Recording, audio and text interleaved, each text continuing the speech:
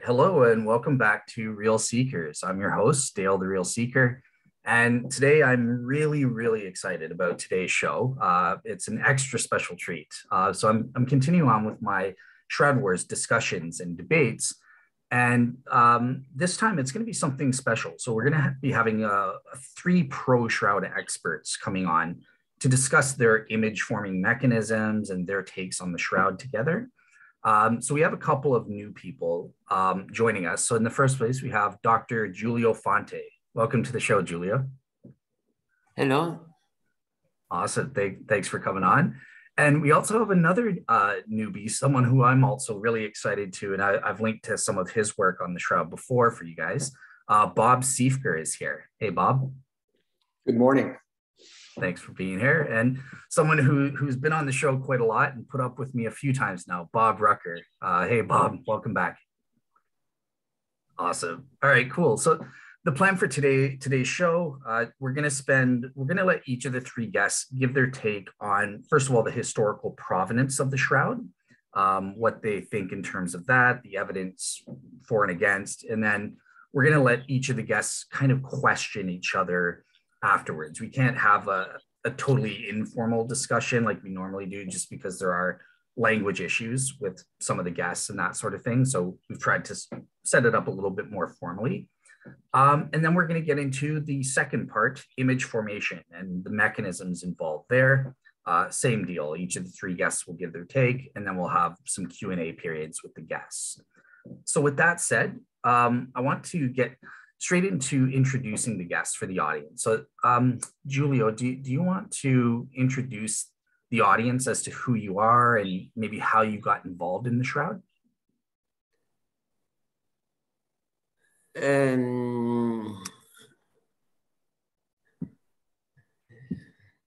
Excuse me.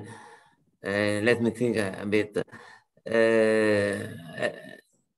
It is more than 20 years that I am involved in the Shroud, because it is just the Shroud that called me many times in the past.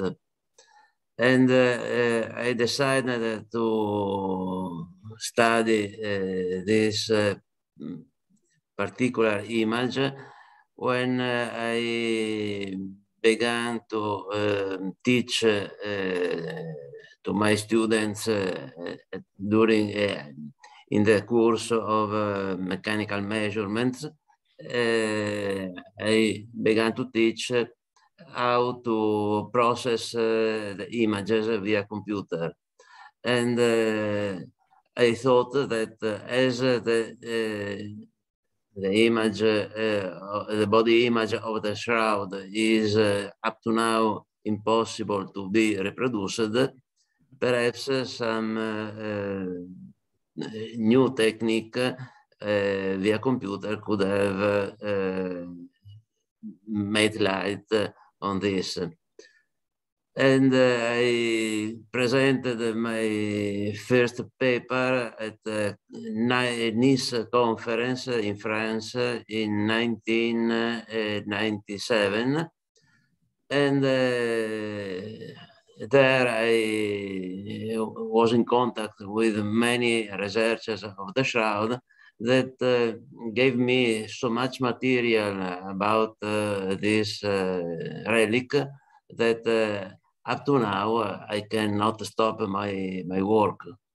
So yeah, it's fascinating. There's so much there with the Shroud evidence and stuff. So awesome. All right, cool. Well, I'll turn it over to Bob S. as the other new guest on today's show. Do you want to just kind of introduce the audience as to who you are and a little bit about how you got involved with the Shroud evidence and stuff?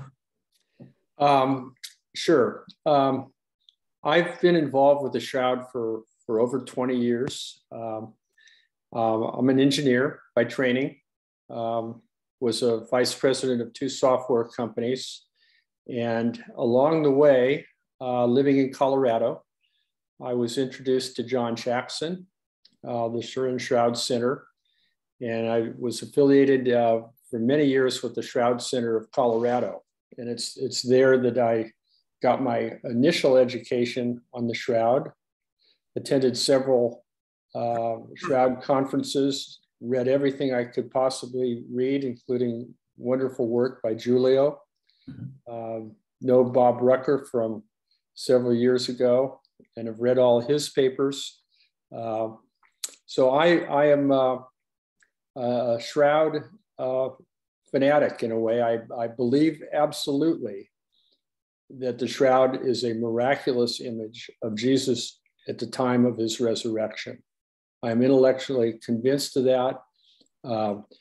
Giulio is working on some very powerful evidence.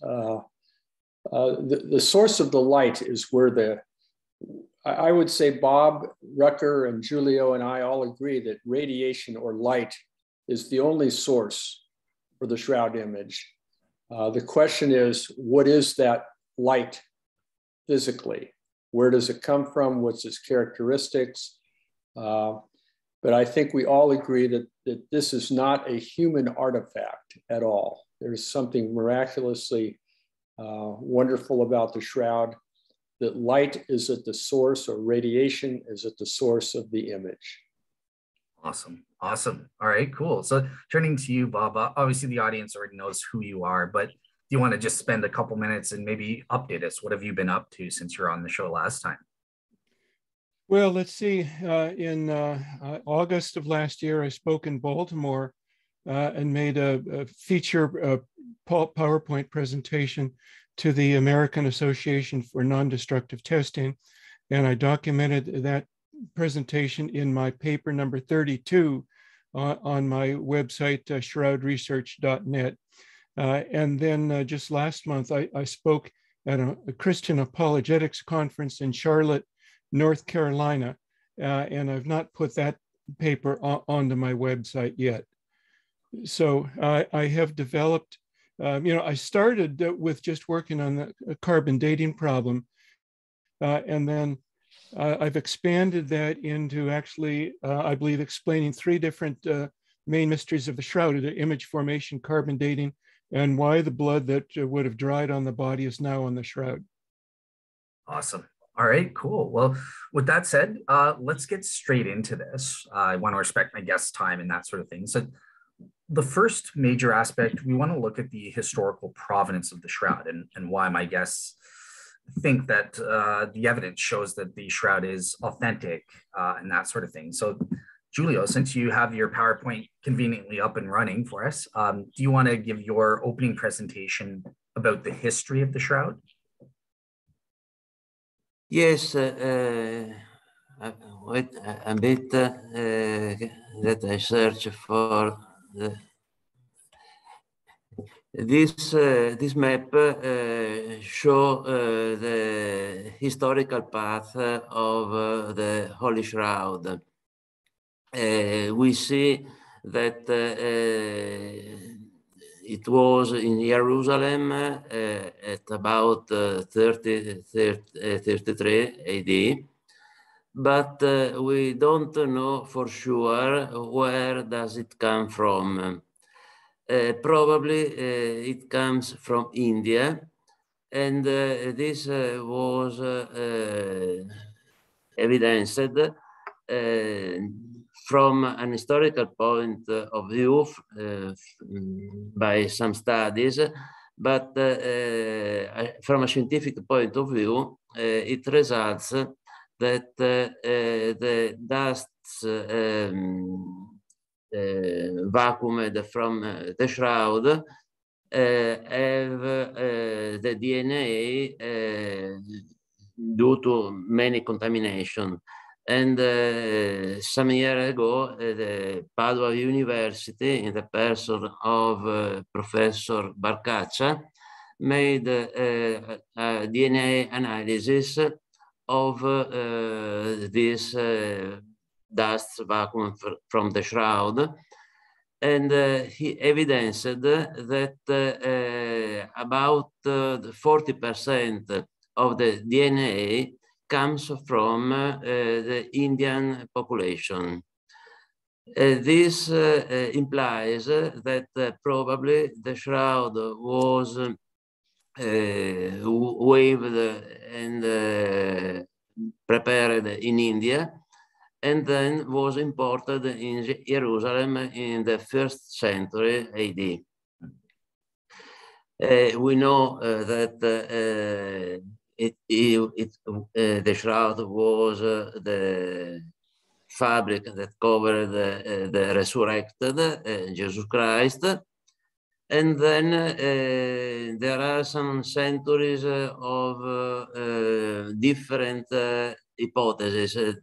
I know that the principal hypothesis is that it was seen in Edessa, the actual Sanliurfa in Turkey, about from the 2nd century up to the 9th century. Then I can say surely the shroud was seen in the Byzantine Empire at Constantinople, at least from 1944 up to the 12th century. And this is demonstrated by many Byzantine coins reproducing the face of Jesus Christ equal to that of the shroud. Then we have some dark period, and then it reappears in France at Léry in 1353. Then it was transported to Chambéry in 1502, and there in 1532 there was the famous fire that partially damaged the shroud. Then it was taken in Turin up to now, except some short periods during some wars. For example, during the last, the Second War, Mondial War, was in Montevergine in Italy. Let's focalize the attention here about the provenance of the shroud, and let's go to the next slide. That it is evidence that the results of the DNA analysis, that the analysis the DNA vacuum from the shroud relative to the contamination, and we have that 55% of DNA comes from people typical of the area of Jerusalem. As we have seen before, 38.7% of the DNA comes from India, and only 5.6% of DNA comes from people coming from European people. So it is very improbable from a scientific point of view that the shroud was produced in Europe, perhaps in the Middle Age. But I am sure that the shroud is the original shroud that wrapped the body of Jesus Christ during his resurrection.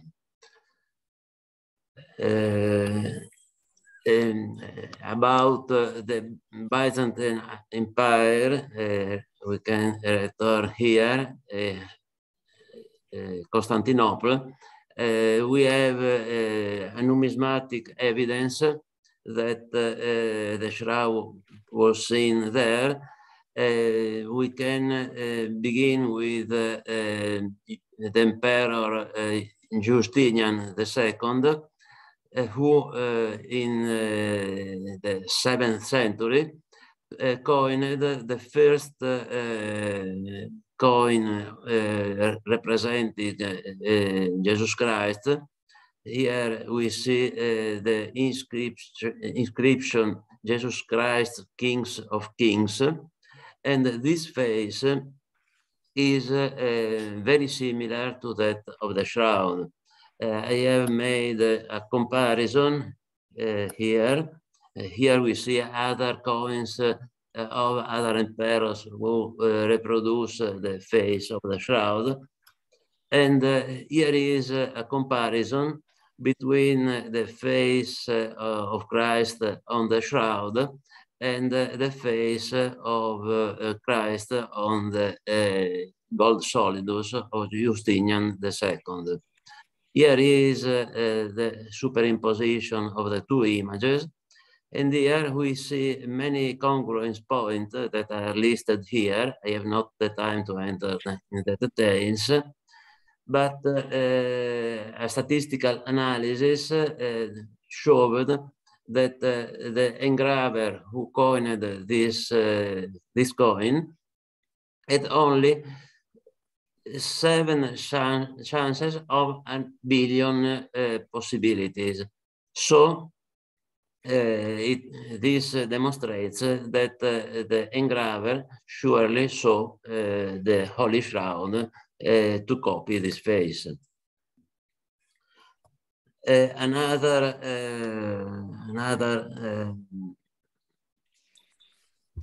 evidence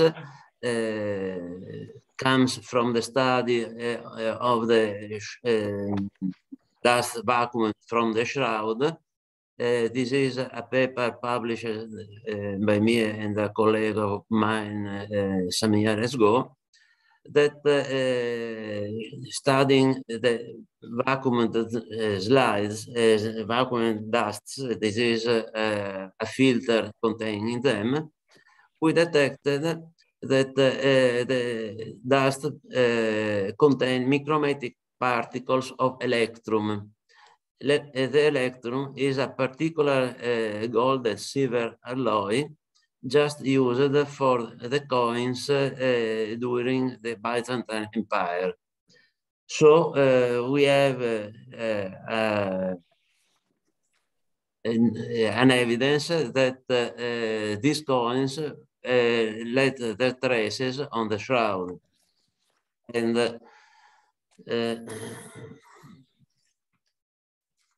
here is an example of a coin of electrum. This is a percentage of the alloy that is very similar to a dust particle detected in a fiber coming from the shroud.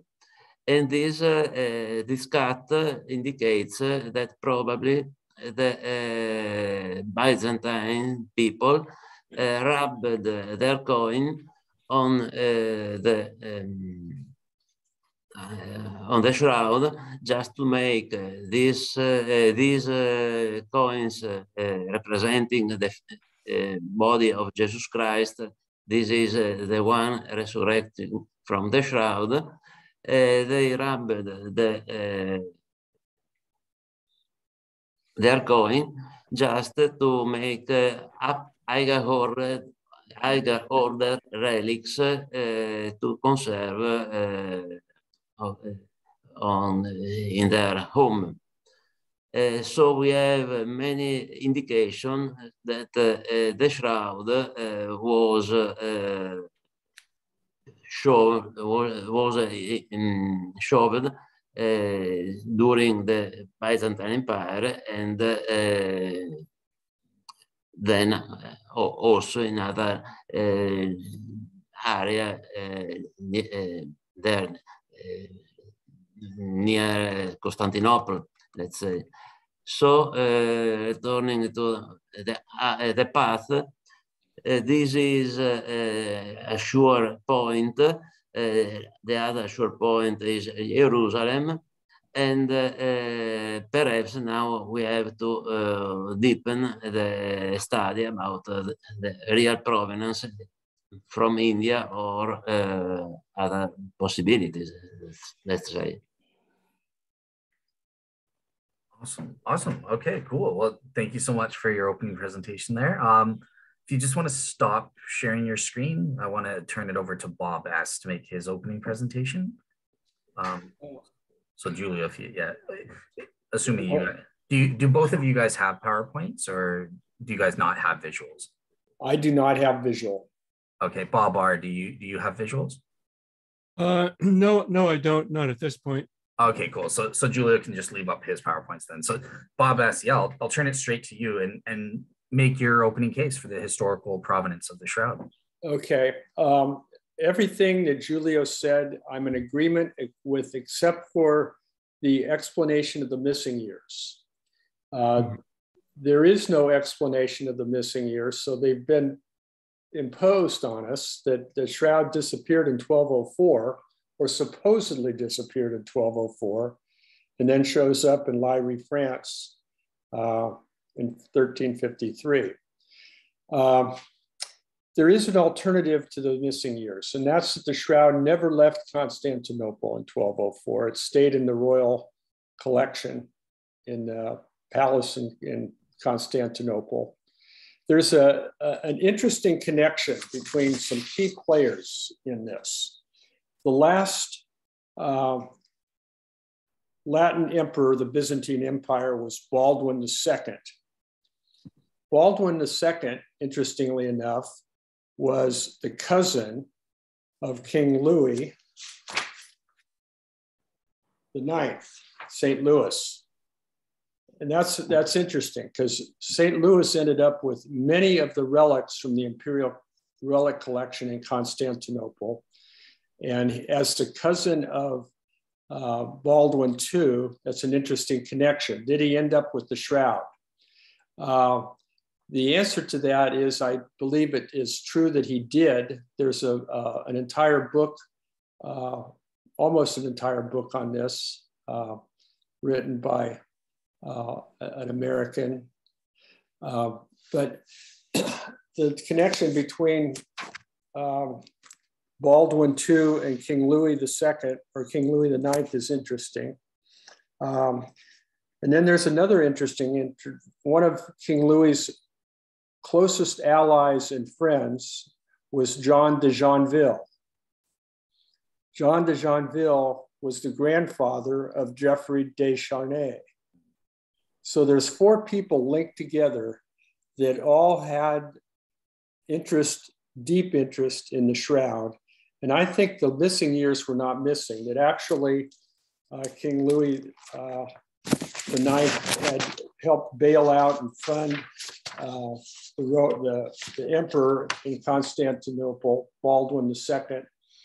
Baldwin had run into tremendous financial problems, and he had to get loans from Italians, actually. God bless the Italians, to keep the empire running at the end. And King Louis actually bailed him out. But bailing him out, the shroud was stayed in Constantinople, but it had been used as collateral promise for the loans. And there's a very interesting theory that the missing years aren't missing. That doesn't really change much at all in terms of the path of the shroud from Liry to Turin. And the early route, Edessa, another alternative to Edessa is Gamuliana. But all agree, I think all of us would agree, that the shroud was in fact in Constantinople, and it was in Constantinople clearly in 1204. And between 1204 and 1353, the question is open. But I think the connection between Baldwin, King Louis IX, Pope Innocent III, Jean de Joinville, the grandfather of Geoffrey de Charnay, that linkage is so tight that the theory that the shroud moved through that passage of hands. Remember that Geoffrey Descharnay said when it asked where the shroud was from, he said it was freely given. Actually, his son said that it was freely given. It was not in any way tied up with the sin of simony. It was freely given. And so there is a difference in that with Giulio. Otherwise, Giulio's presented a beautiful historical route. All right, awesome. And turning to our last guest, Bob R. Do you want to give your opening presentation on what you make about the historical provenance and evidence for the shroud? Okay, I think both presentations are very interesting.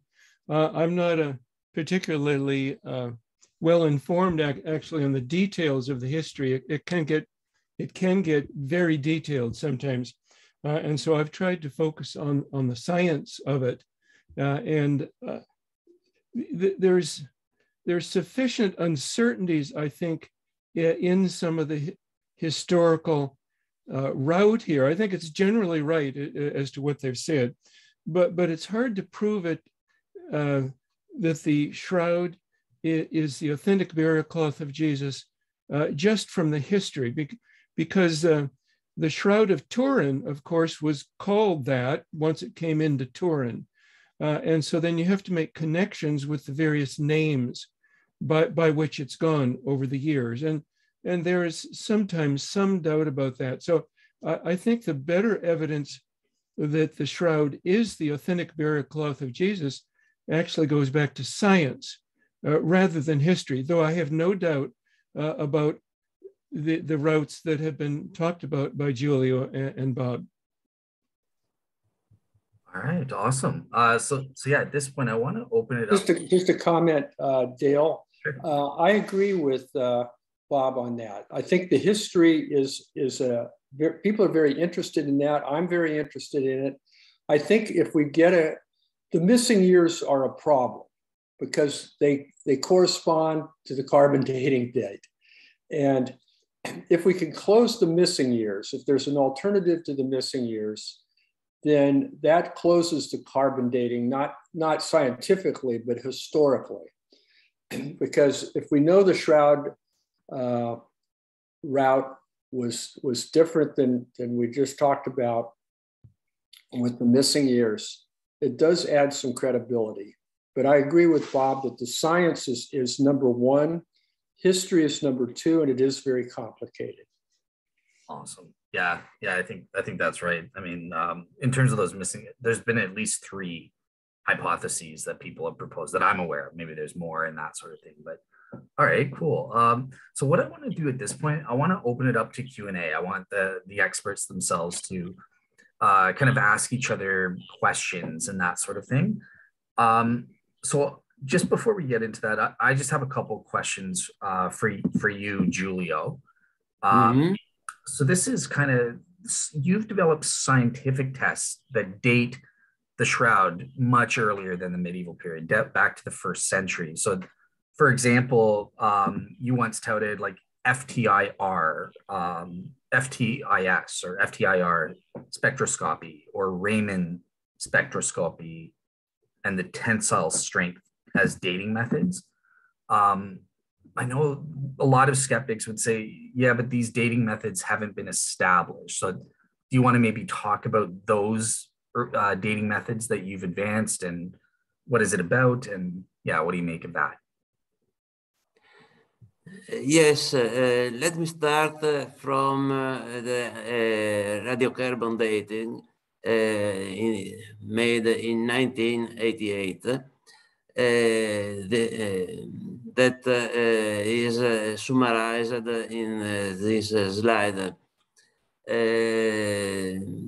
As you know, a piece of cloth was cut in this area, enlarged here, and 3 pieces were given to 3 laboratories, Oxford, Zurich, and Tucson in Arizona.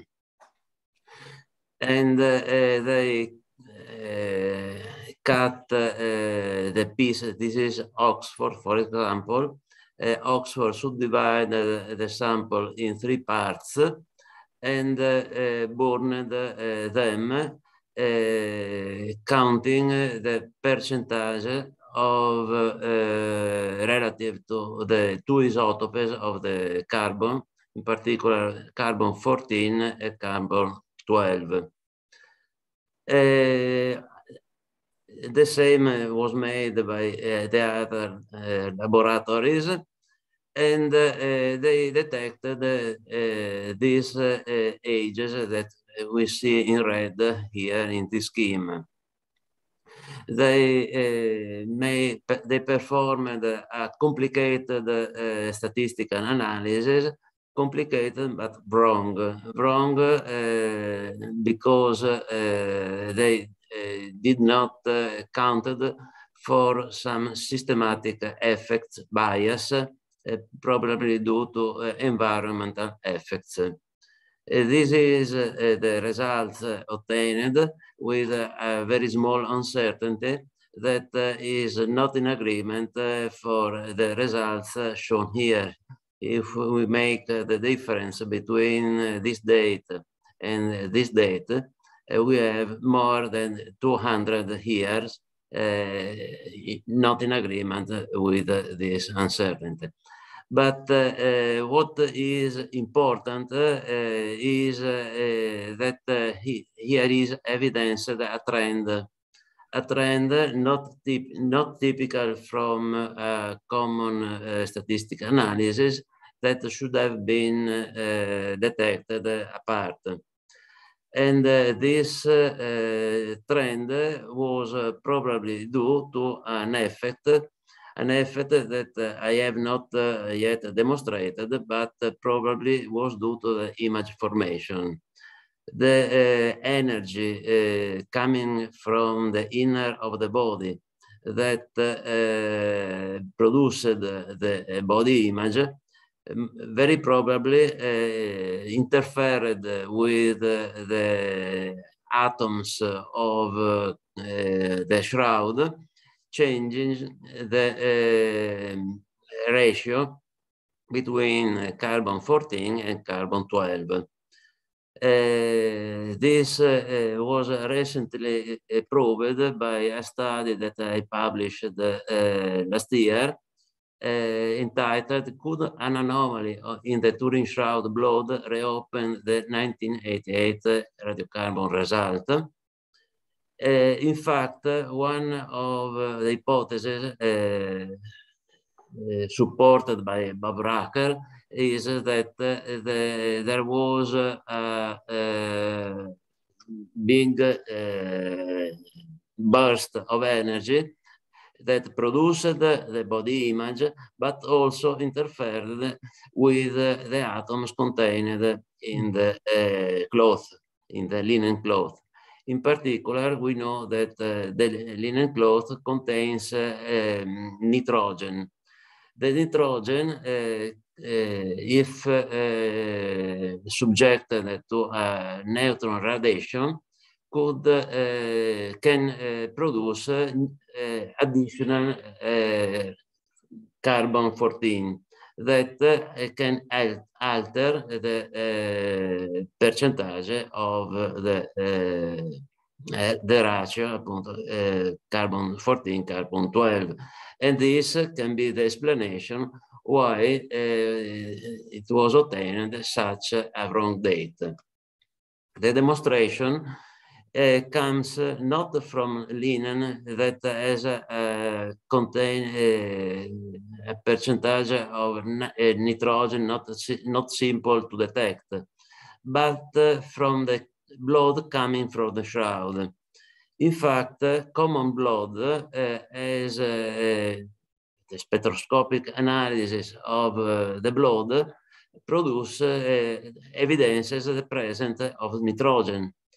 Instead, in the analysis of the blood coming from the shroud, we see the absence of this peak.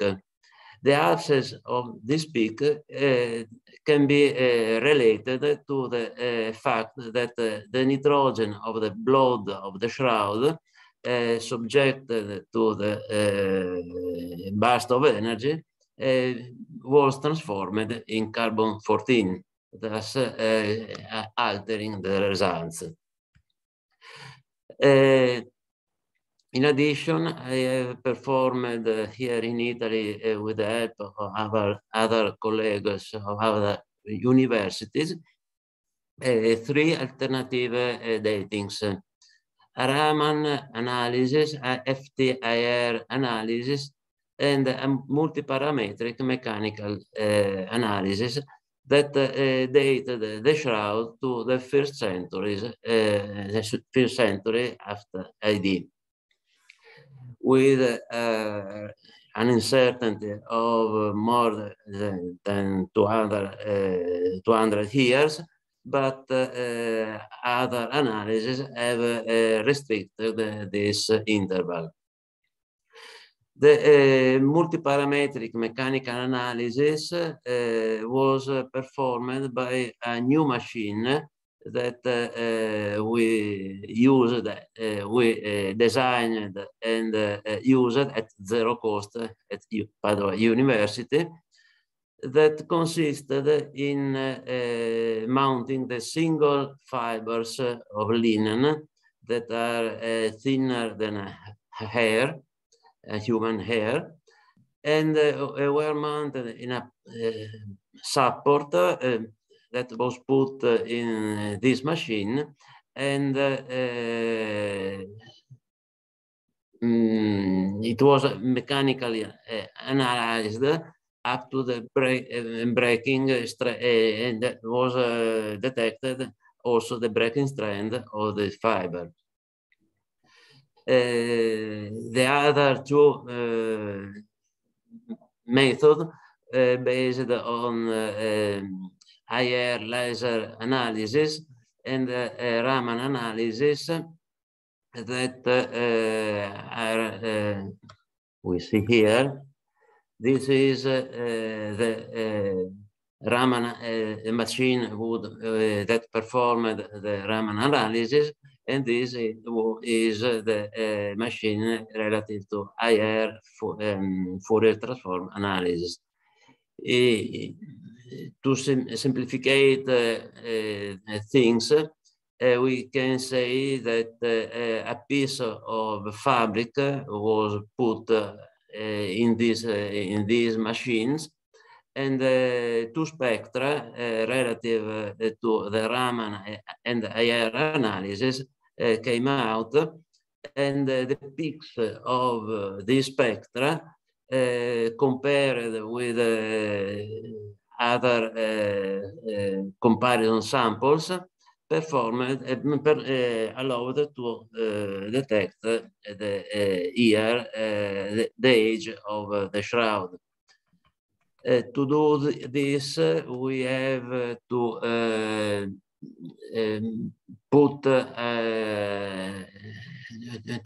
build a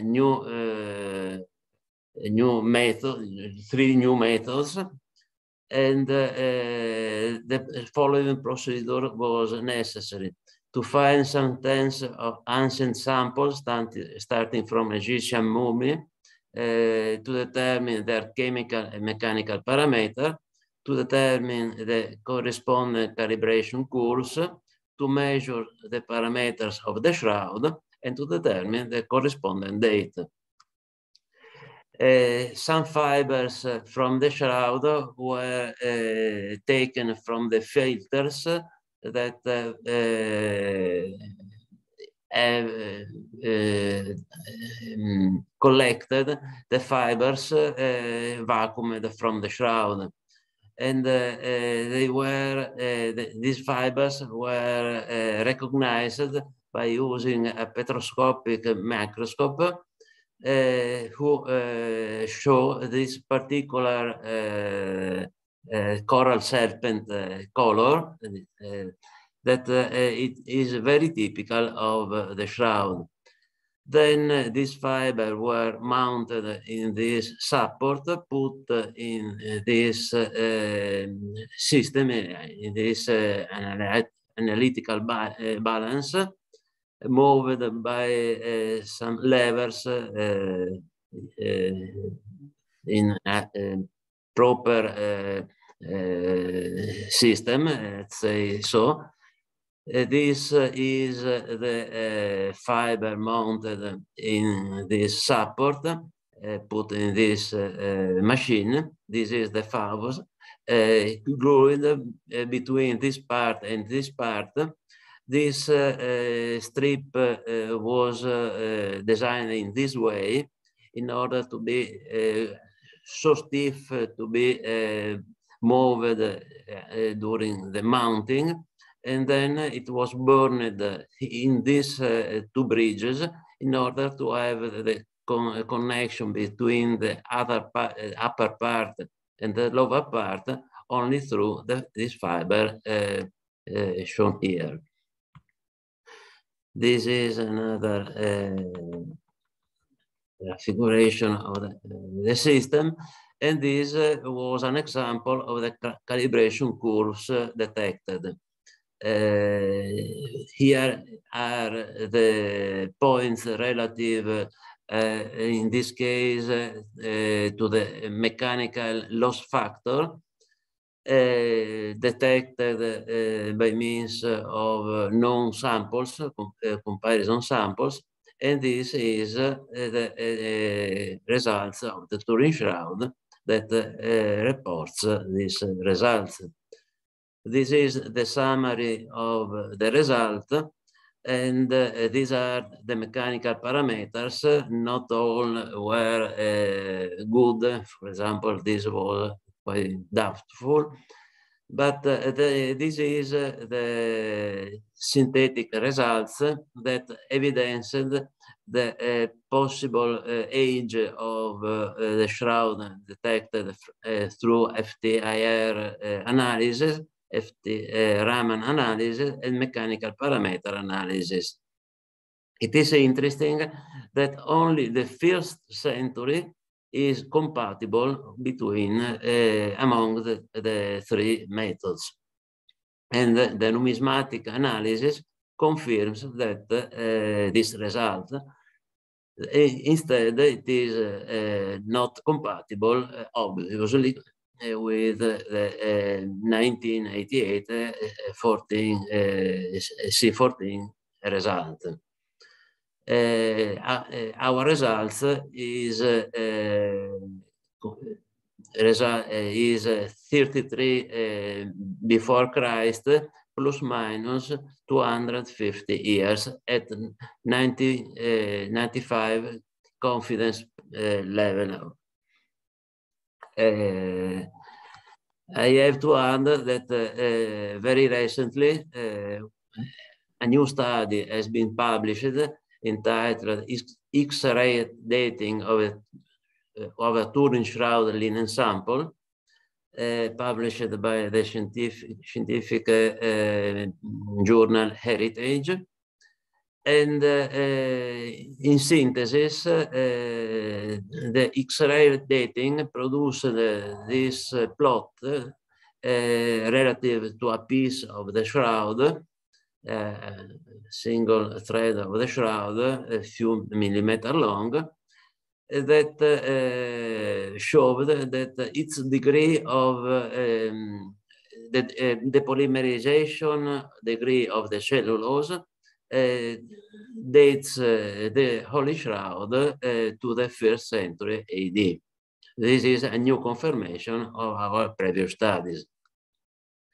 So we can be quite sure that from a scientific point of view, the shroud is of the 1st century AD, because we have at least 4 scientific methods that confirms this result.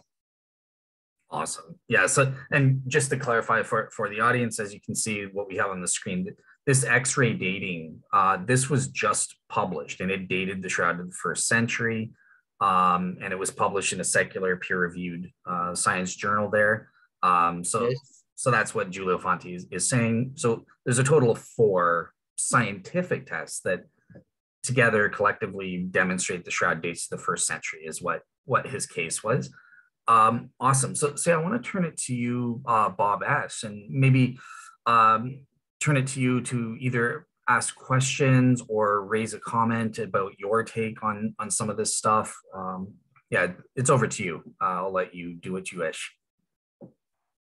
Well, my response is I've been following this for years. The dating of the shroud is important to a lot of people. A lot of skeptics use it as just a single issue, that it carbon dated to the 1200s, and that's the end of the story. I think what Giulio has done is pursue this with scientific rigor for years. His latest work is a reflection on that. I think his work is absolutely phenomenal in terms of what it reveals. And it's going to take a while for that to sink in and to get that onto social media and that kind of thing. But the foundation that Giulio has built here is absolutely, in my opinion, rock solid. And it's just it's a game changer. But it's tough culturally to make that game changer apparent to the average person who says, "Oh, the shroud was carbon dated to the 1200." But Giulio has done remarkable work in this research. Thank you. The paper is a testament to that work. Yeah, congratulations on that front. I mean, that's a major accomplishment. So awesome. All right, cool. So that kind of answers one thing I wanted to ask you, Bob. Asked was about that skepticism that these new scientific methods, they're too new, they haven't been demonstrated to be reliable, and you're saying no, that's not the case actually, type deal. So all right, cool. I wanted to get your take on that. Last question to ask you, Bob S. I'm interested on your take. What about the Sudarium of Oviedo? Do you think there's some good data linking that to the Shroud of Turin? I'd be interested on your take on the Sudarium there. It would be interesting to test that, I suppose, but it's not. It's a diversion in a way. It's an important relic. The face cloth, we know there was a face cloth, but I would stay with the shroud. I don't think I would equate the two, and the carbon dating I don't think is as important. It would just be another diversion that would take many years to sort out. I think the work that Giulio has done here is where we ought to be focusing. Awesome. All right, cool. So Bob, all right, yeah, I want to turn it to you about what's your take on some of this. Do you have any questions that you want to ask or comments? Yeah, over to you. Yes, I also want to commend Giulio for this work. I think that's the main thing that we say here. Is he needs to be commended for this. The three tests that he came up with, and now the new test from X-ray analysis are scientific tests, and they're all confirmatory of the first century date. In some of my papers, I like to put together all of the different date indicators. And I come up with, let's say 14 different date indicators. One of the best ones that I like is simply the stitch that's used to bind the 3.2-inch side piece to the main shroud. And that's evidently, it's a professionally made, based upon testimony of fabric experts, that's a professionally made stitch, and it's unique, but it's most similar to a stitch that was found in Masada that was destroyed in 73 to 74 AD. So that stitch appears to date the shroud to the first century. And so that of these 14 or 15 date indicators, there's only one that says that was dated between 1260 and 1390, and that's the carbon dating. All the others contradict that. So do you go with just the one and ignore the other 14, or do you kind of go with the 14 and ignore the one? Well, I think the better evidence is that there is something wrong with the carbon dating. So usually what people do on the carbon dating is that the raw value from the average of the three laboratories was 1260 plus or minus 31. When that value then is used to correct it for the changing carbon-14 concentration in the air, then a range of 1260 to 1390, 95% probability is arrived at. But the thing is, that's only considering one aspect of the of carbon dating as it relates to the shroud. There's actually four aspects that have to be explained, and that's just one. You cannot come up with an adequate explanation for the carbon dating by just looking at one of the evidences. You have to look at all four. And to me, the carbon dating of the shroud is one of the strongest arguments that the shroud is authentic, that it really is the burial cloth of Jesus. Let me just name the four different aspects related to carbon dating of the shroud. You do have the date that was obtained, the raw value being 1260 plus or minus 31. But you realize that in carbon dating, what they're measuring is the carbon-14 to carbon-12 ratio. That's what they're actually measuring, yet they're reporting a date. So how do you go from the carbon-14 ratio to the date? Well, you use equations to do that with the decay of carbon-14 in the cloth based upon the carbon-14 decaying with a 5,730 year half-life. But the problem here is that when you calculate the date from the carbon-14 to carbon-12 ratio, the equations assume something. And that assumption must be correct to calculate the correct date.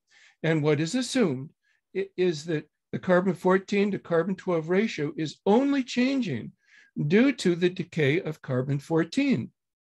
Now, if that assumption is not right, there's no basis for saying that you know the date at all. And so I think that that's part of the issue. So that I think that there were new carbon-14 atoms created on the shroud by the trace amounts of nitrogen-14 on the shroud absorbing neutrons, and thus each carbon-14 atom, when it absorbs a neutron, kicks out a proton and changes to a carbon-14 atom. Now, of course, the new carbon-14 atom, that's what's measured in carbon dating, the carbon-14 to carbon-12 ratio. Now, it's also true that the amount of carbon-14 in the fibers, in order to change the carbon date from, let's say, 33 AD up to the midpoint of 1260 to 1390, the amount of carbon-14 on those fibers only has to change by 16.9%. So in other words, if there's an event in which neutrons were absorbed in the trace amount of nitrogen-14 on the shroud, and it increased the carbon-14 concentration by 16.9%, yes, you would measure a carbon date of 1260 to 1390, but it wouldn't be the true date. That's the point. Now, that's just one aspect, the date. You also have to explain the other three items. You have to explain the slope of the experimental values. And that came up with about 36 years per centimeter across the relatively small length of the different samples that were sent to the three different laboratories. So you not only have to explain the date, but also the slope of the date, slope or gradient. And then you have to be able to explain the distribution of the subsample values.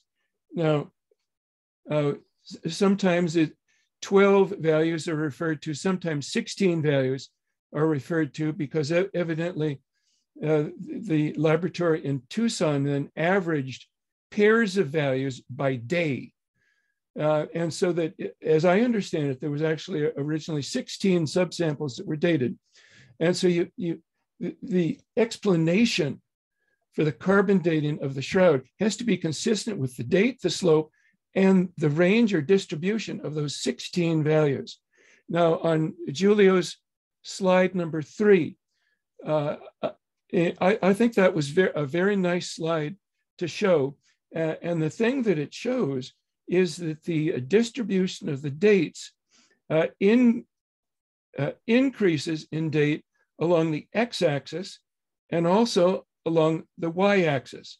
Now, the direction that the samples were laying relative to the y-axis, you can flip the y-axis over, and if you do that, then the distributions that are shown on Giulio's slide 3 agree very nicely with my nuclear analysis computer calculations of the slope of the dates. So that the date in the x direction is because you're going further and further from the bottom of the cloth and toward the center of the body. And that's where the neutrons are being emitted. They're being emitted throughout the entire body. That was, I think there's a good basis for that, reasonable basis, for assuming that the neutrons were emitted uniformly throughout the body. And in my calculations, when I make that assumption, then the computer code, MCNP, which is a standard code for calculating neutron distributions, it calculated the neutron distributions in the tomb. And the distribution of the neutrons in the tomb is what's producing the slope, both in the x and the y direction, of the values that Giulio showed in slide number 3. So I think we're coming to a point where there's kind of a coming together of this evidence and a consensus of what the solutions are, so that you actually have 4 items that need to be explained: the date, the slope, the distribution of the 16 subsample values, but also the date of the Sudarium of Oviedo. And I would like to have Giulio's 3 techniques and this new X-ray technique applied to the Sudarium of Oviedo. I think you would obtain basically similar results to the Shroud of Turin. That is, you would contradict the carbon date. So the Sudarium was carbon dated to about 670 AD. And so the question is, why didn't it date to either 33 or AD, or why didn't it date to 1260 to 1390 like the Shroud? And the answer, in my thinking, is that it was at a slightly different location in the tomb. That's clear from scripture. It was separate from the body cloth. Now, if you think about the man doing the burial, I think of him as Apostle John at the front of the pit or stand-up area in the tomb. They'd bring the body in, lay him down on the backside of the cloth. The person doing the burial would then reach over, take off the face cloth, and then roll it or fold it up. It could be translated either way. And then just absent-mindedly dropping it on the right side of the bench or shelf in the tomb. And he would do that just about the thickness of his body, drop it on the side bench back from the body cloth. And so when I realized that the Shroud, that the Sudarium of Oviedo had a carbon date, I then went to my computer calculations that I'd already made and looked at the date at that most likely location for where it would be dropped by the person doing the burial. What I found was that a piece of linen cloth at that location, about maybe 1.5 feet back, toward the entrance and away from the body cloth, but on the side bench. The date that I found in my calculations that I'd previously done was 670 AD, in exact agreement with the experimental values. So I think I'm on a good firm basis here to say that the neutron absorption hypothesis is the only hypothesis that's consistent with all 4 aspects that we know to be true about the carbon dating of the Shroud of Turin. So that's my perspective on this. And I've written probably 12 papers on the carbon dating of the Shroud that's on my website, shroudresearch.net. And I have a new one coming out that documents my presentation at a Christian apologetics in Charlotte, North Carolina, just last month. And so that's my perspective on it. And if you don't mind me just following up with you there, Bob R., just as I asked Bob S., what's your take on Giulio's new, like the X-ray dating and that sort of thing? Just for the Shroud skeptics in the audience, what are some of the major criticisms that might be or have been leveled at it, and how do you respond to those, if you don't mind me bringing that up? I've not dealt with responding to objections to it. I think certainly there's uncertainties to this, and Giulio admits that the uncertainties largely arise because of the standards that have to be used to calibrate it.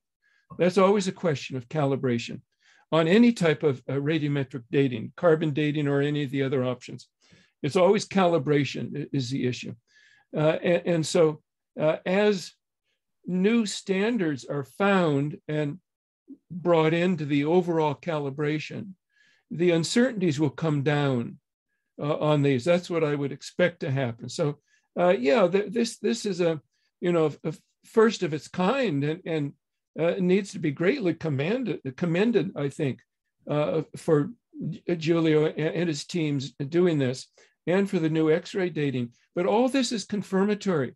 Even if we didn't have these Giulio's 3 and now the new one, we would still have about 10 other date indicators, and the fact that the neutron absorption hypothesis is the only option that's consistent with all 4 aspects of the carbon dating that we know to be true about the carbon dating of the Shroud.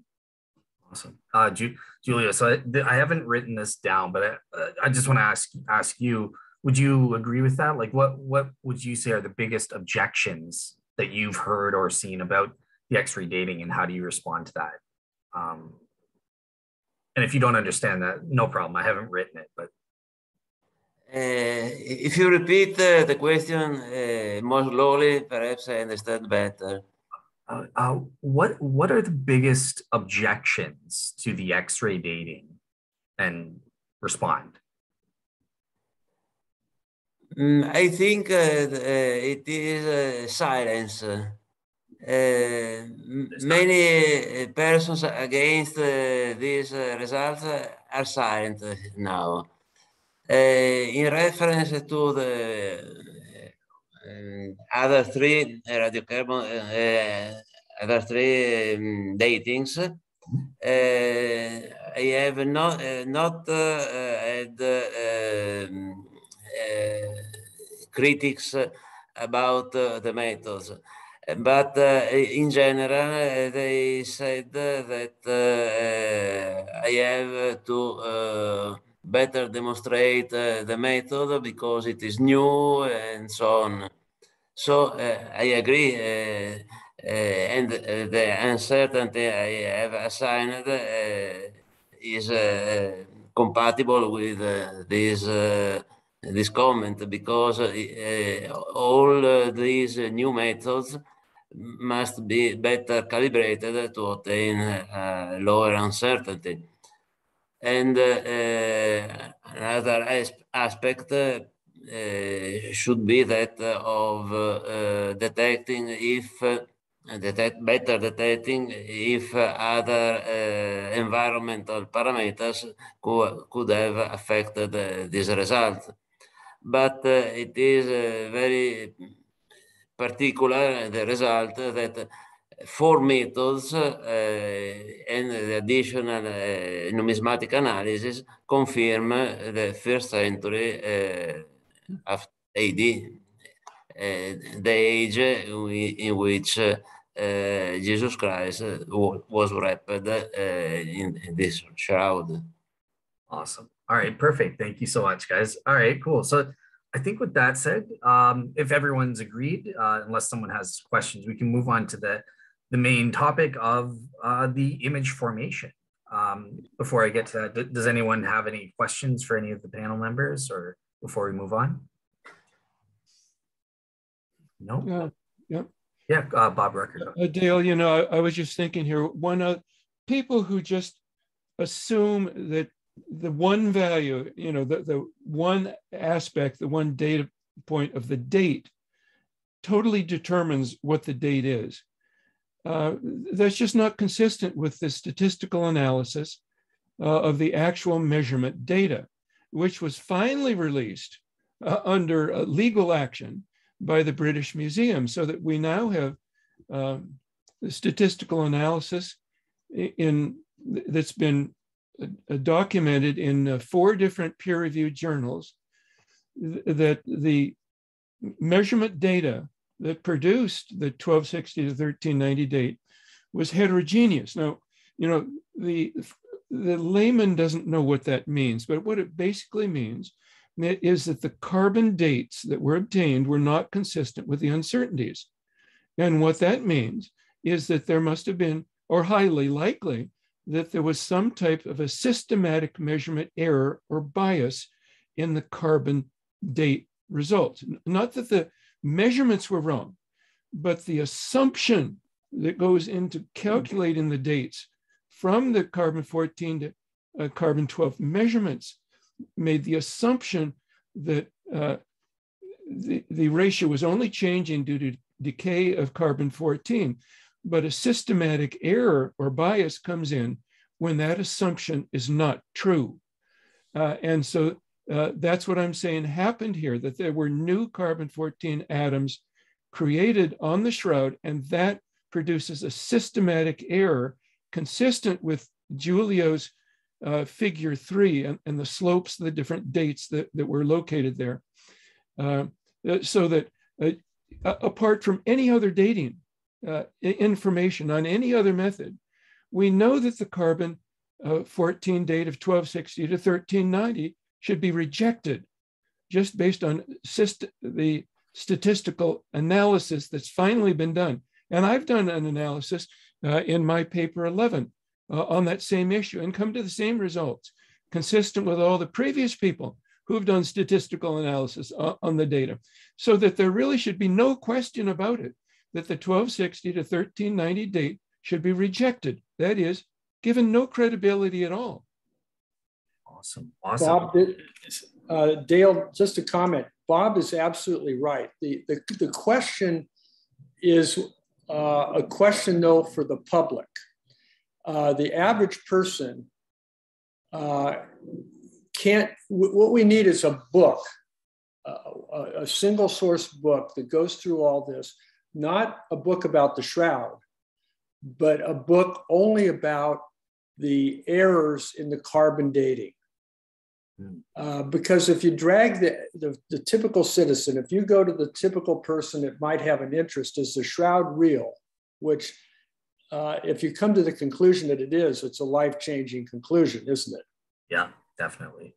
But the person that asks that question, if you drag them into the details of all of this and say, well, your belief in the shroud has to also be capable of understanding all of these arguments on carbon dating and this and that, they just throw their hands up and they say, well, let me go to Wikipedia and see what they say. And then, of course, Wikipedia goes thumbs down. So we need a book that doesn't focus on the shroud itself, but focuses on the inadequacy of the carbon dating and say, we've got to throw that out. And don't mention anything else about the shroud, just focus on the dating and say it's irrelevant. And that's a backup to because the problem we're dealing with, that you're dealing with, and we're all dealing with, is how do we get the average person to engage the Shroud of Turin? Yeah. So Bob is right. We need a thorough discussion in a book that's focused on this, of all those points Bob just ran down, and Giulio. Yeah, I totally agree. I think this kind of relates. Bob S was asking me behind the scenes. He wanted to ask me a question, kind of thing about what's the biggest problem. Do we need to work on more scientific research? Is it more cultural that's the issue, or is it how we're presenting the information? And I kind of answered you, Bob S, an email. I think it's profoundly cultural, at least on the popular level. Like, this has been my experience with atheists and skeptics who've never heard of the Shroud. So, I remember I went on T-Jump's show. He's a famous atheist YouTuber, and I mentioned the shroud, and he did just what you just said. He went on Wikipedia, and that was case closed. And I said, well, I can give you some sources on both sides, and will you look at least a little bit deeper and stuff? And he's like, no, Wikipedia settles it. So it's yeah, I find that there's kind of this intellectual fear when it comes to like discussing miracles or anything of a religious nature. There's this lack of intellectual curiosity and willingness to take a stand and look at the evidence. And hey, if I judge that the evidence is good here, I'm going to follow the evidence where it is. There's always this fear that, well, what about 200 years from now if we find out something else and that falsifies me? I don't want to look like a fool or something like that. So I totally agree with what you're saying. Like we need to have the courage to address head on the issues and follow the evidence where it leads. And maybe that takes the form of, let's take this carbon-14 issue, just that issue. Let's study that. Just that issue. We need the refutation of that issue out there. Wikipedia and the cultural problem is that they just bring up carbon dating, say 1200, you know. Yeah. But we can't drag them into everything at a time. We need a scientific analysis like Bob just talked about, that the 4 points that just destroys the carbon dating. Says nothing else about the shroud. Just says the argument that it was dated to 1200 is a false argument. It wasn't dated to 1200. Now, if that's why you reject it, but that's what the public is rejected on. They say, it's very interesting, but it was carbon dated to 1200. It can't be real. Yeah. Awesome. All right, cool. Well, with that said, I think we're all pretty much on the same side with this stuff. So, all right, let's move on to, okay, how the heck were these images formed? Granted, it's some kind of miracle. All four of us would agree with that. But let's get more specific. So Giulio, you have your PowerPoint already up and running. Do you want to explain how you think the images were formed and give your presentation?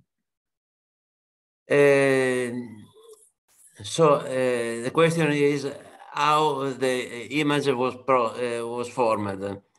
To this question, I have to answer that we don't know how this image was formed. And many scientists have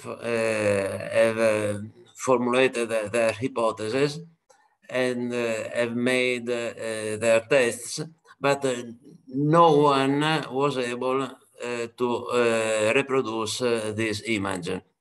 And this was a problem faced by the Shroud Science group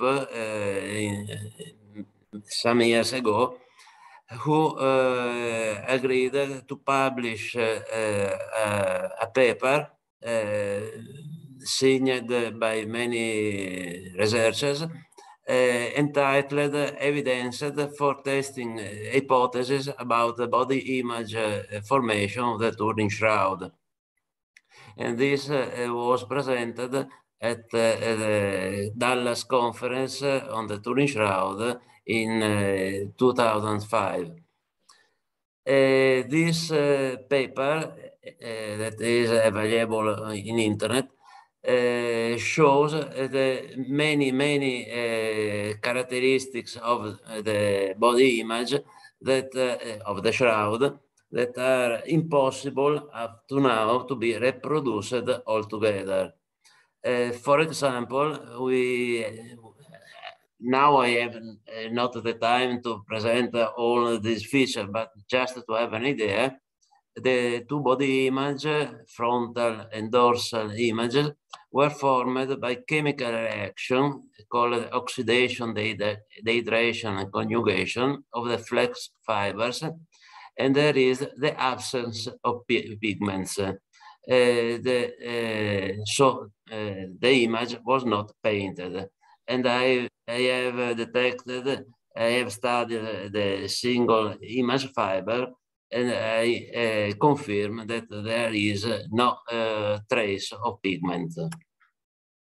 Another Another fact is that the image is very superficial, and this very beautiful photo made by Barry Schwartz in putting the light behind the shroud show that the body image disappears while the blood image and the other trace remains.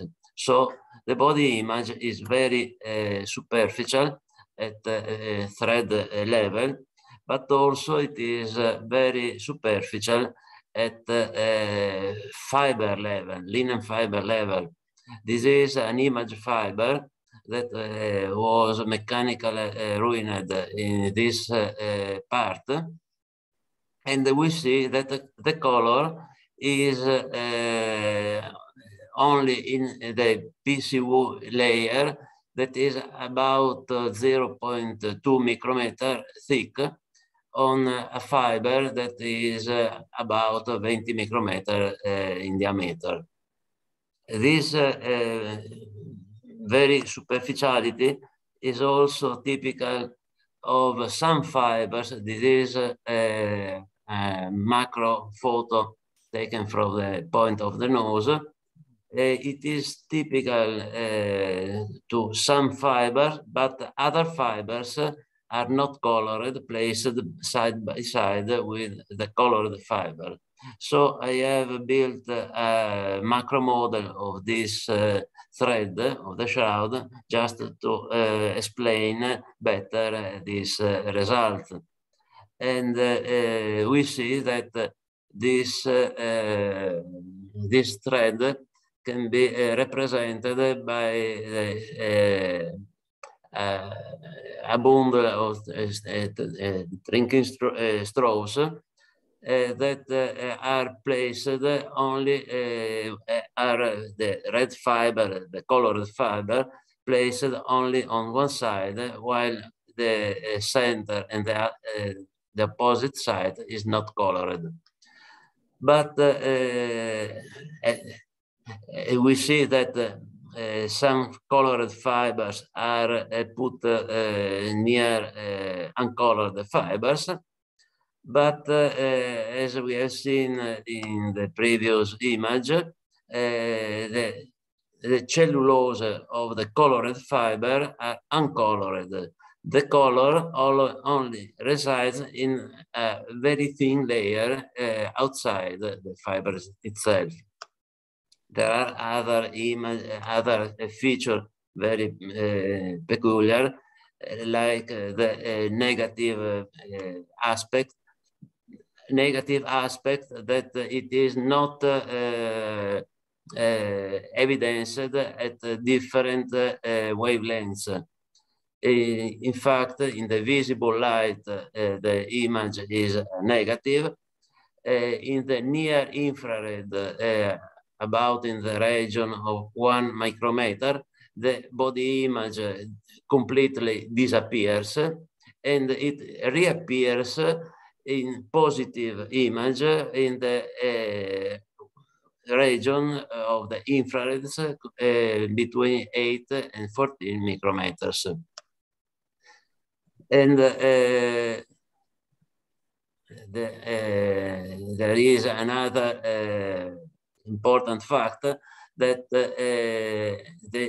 and I can say this because this work was published in a scientific journal.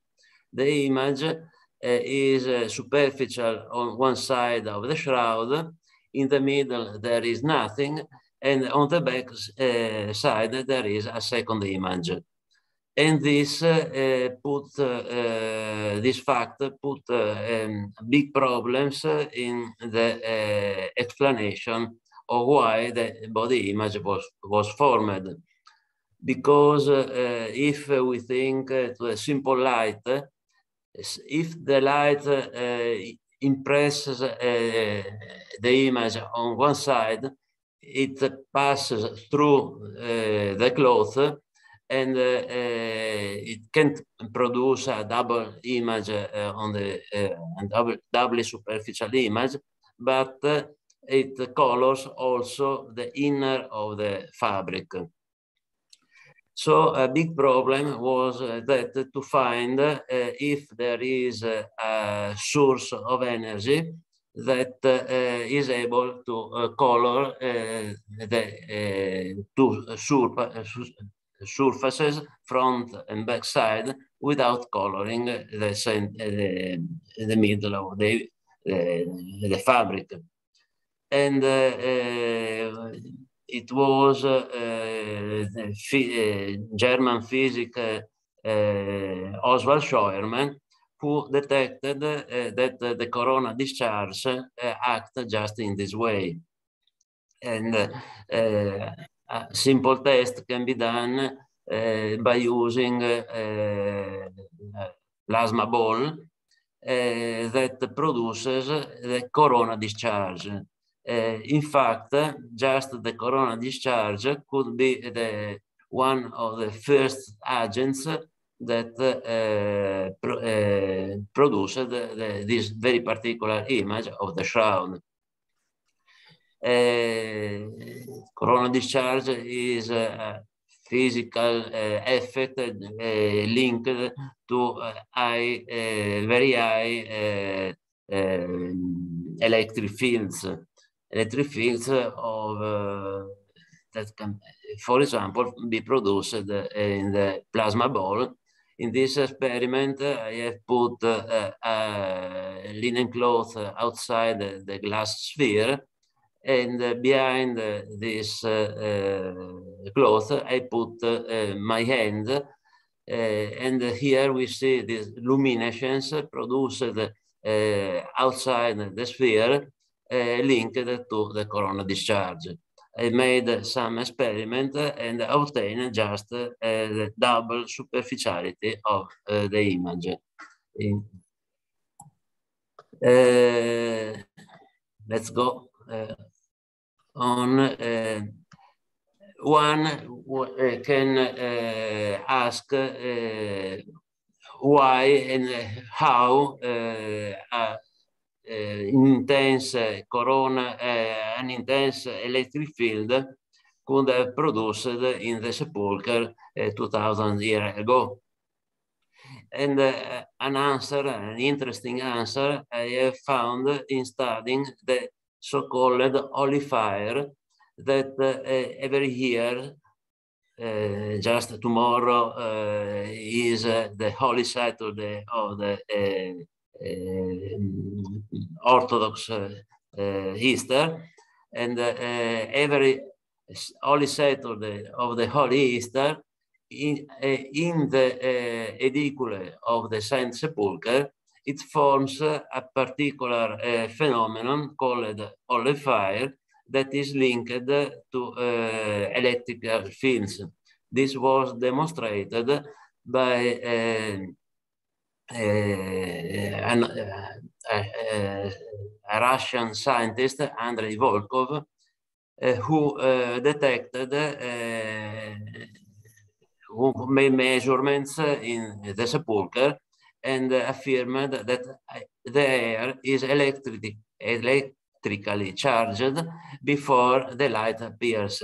There is an electric discharge. The holy fire is accompanied by the appearance of plasma. A very particular plasma, I have tested it. I went in 2019 in the Holy Sepulchre, and I lighted my bundle of candles with the holy fire and put under my beard, and I have no pain because this is a cold fire. This cold fire is very particular and unexplained up to now, and this was produced by some facts up to now unexplained that happened when the Orthodox Patriarch went into the edicule of the sepulchre, and there formed some fires, some manifestation linked, I think, with the corona discharge. In that occasion, I have the possibility to make some tests. Here is my place where I had made some measurement. In particular, I lighted two changers, two equal changers, one lighted with a holy fire, the other lighted with a common fire. I put a cloth similar to that of the shroud up these two channels, and this is the result that I obtained. Here is the sample, and the normal fire burned completely the linen cloth as it should have done, but the holy fire only singed the linen without burning it, because the holy fire was hot, not hot fire, but was composed by cold plasma. And this could be just the source of energy that could have produced the body image. I have made some experiments in my University of Padua under the guide of Professor Pesavento,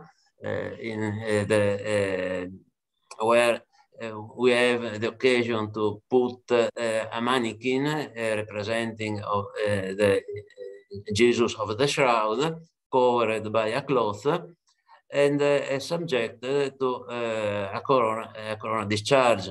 Here is the experiments where bluish light was produced. And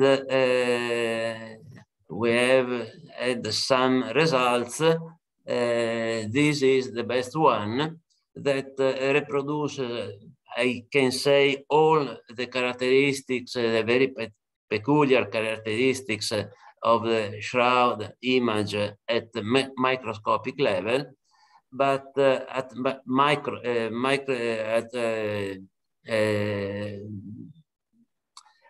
a higher level, we see that image is this at macro level.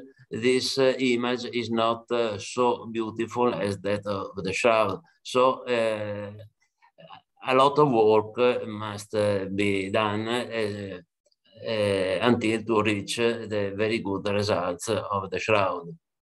So this is the point at which the research on the body image has arrived up to now.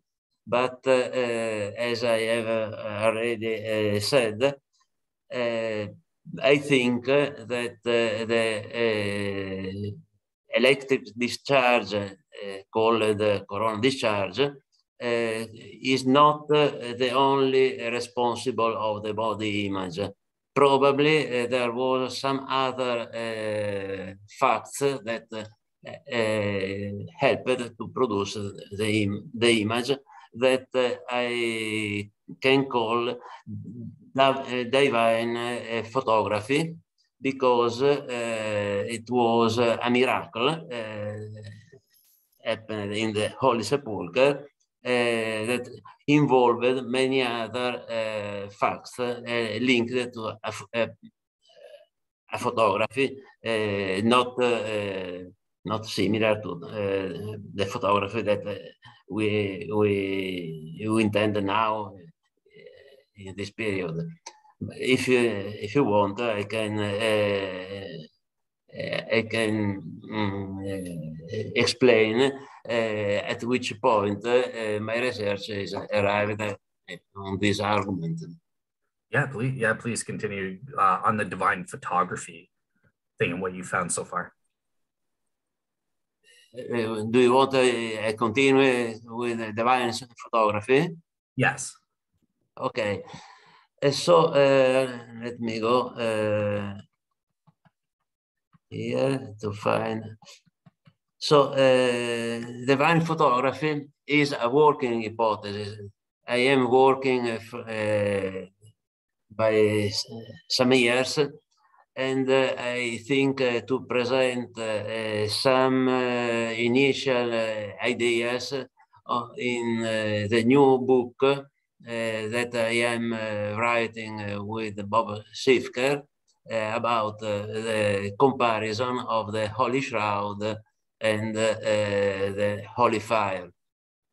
In this idea, I think that many factors were involved in this, and I have put in evidence the common materials that are necessary for a common photography.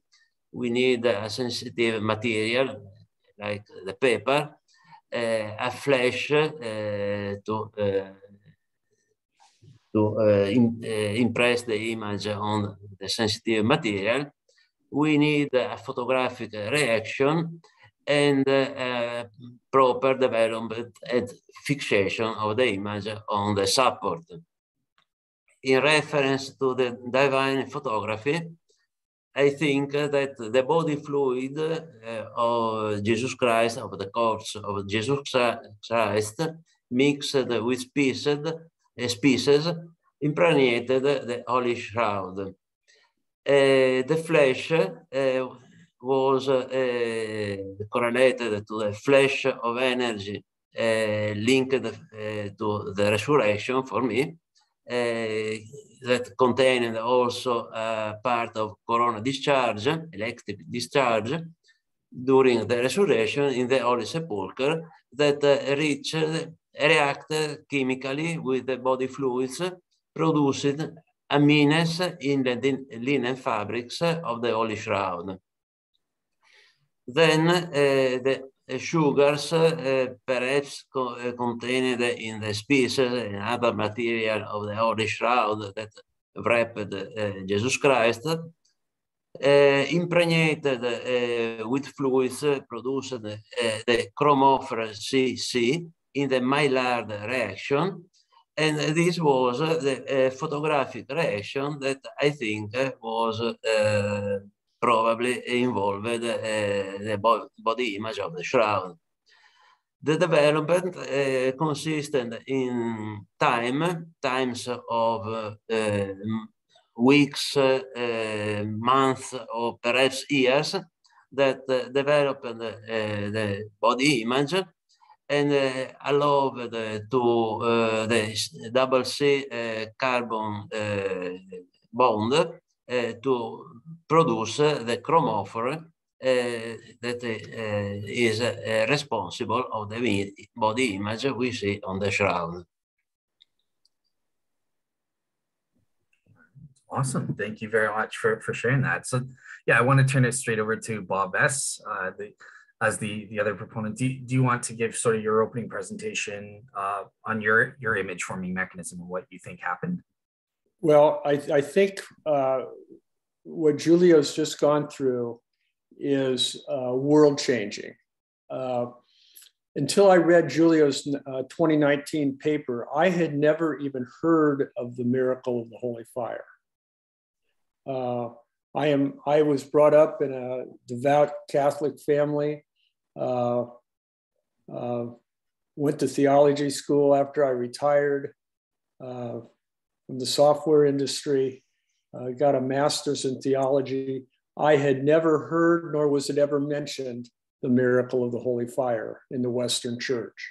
And yet the Eastern Church is central to their faith. It's an amazing and I've studied it since. Giulio has opened a door that is, it's kind of scary, but it's profoundly important. I don't know, Bob Rucker, had you ever heard of the Holy Fire until you read Giulio's paper? No. Have you done any study on it since? No, not really. When you do, you'll find that it's been around since day one. The resurrection of Christ and the Holy Fire are linked together. I think Giulio's on the right track here with all his analysis. One point that I have a question on is the body apparently was not unfolded from the shroud cloth. The shroud cloth, I do believe the cloth moved through the body image and created the, but that's to be determined. I think Giulio has opened a wonderful path of renewal for the shroud with the holy fire. I think the connection is absolutely sound. Dale, I don't know if have you read Giulio's 2019 paper? I have, and but I just got it yesterday from Teddy. Giulio knows Teddy. Well, so yeah, I had never heard of it. I'm a Protestant as well. So I was looking into it. I have some questions and stuff. I'm a little bit skeptical of like the initial flame thing. I don't know how to explain the beard stuff, so I'll probably be asking you guys about that later on. But so yeah, I just found out about it yesterday, if that makes sense. All right. It's a startling revelation. The shroud is a miracle. The miracle of the holy fire. When you link that up with the image on the shroud, yes, there's explanations to do, there's study to do, there's detailed scientific inquiry to be made, but it's a profound linkage, and the Western Church knows nothing about it. Again, if you go to Wikipedia, if you mention this to the average person, I think we have a cultural problem, Dale, and that's why you're linked into this so profoundly.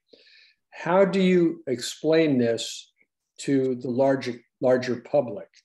Bob, you're still questioning the holy fire.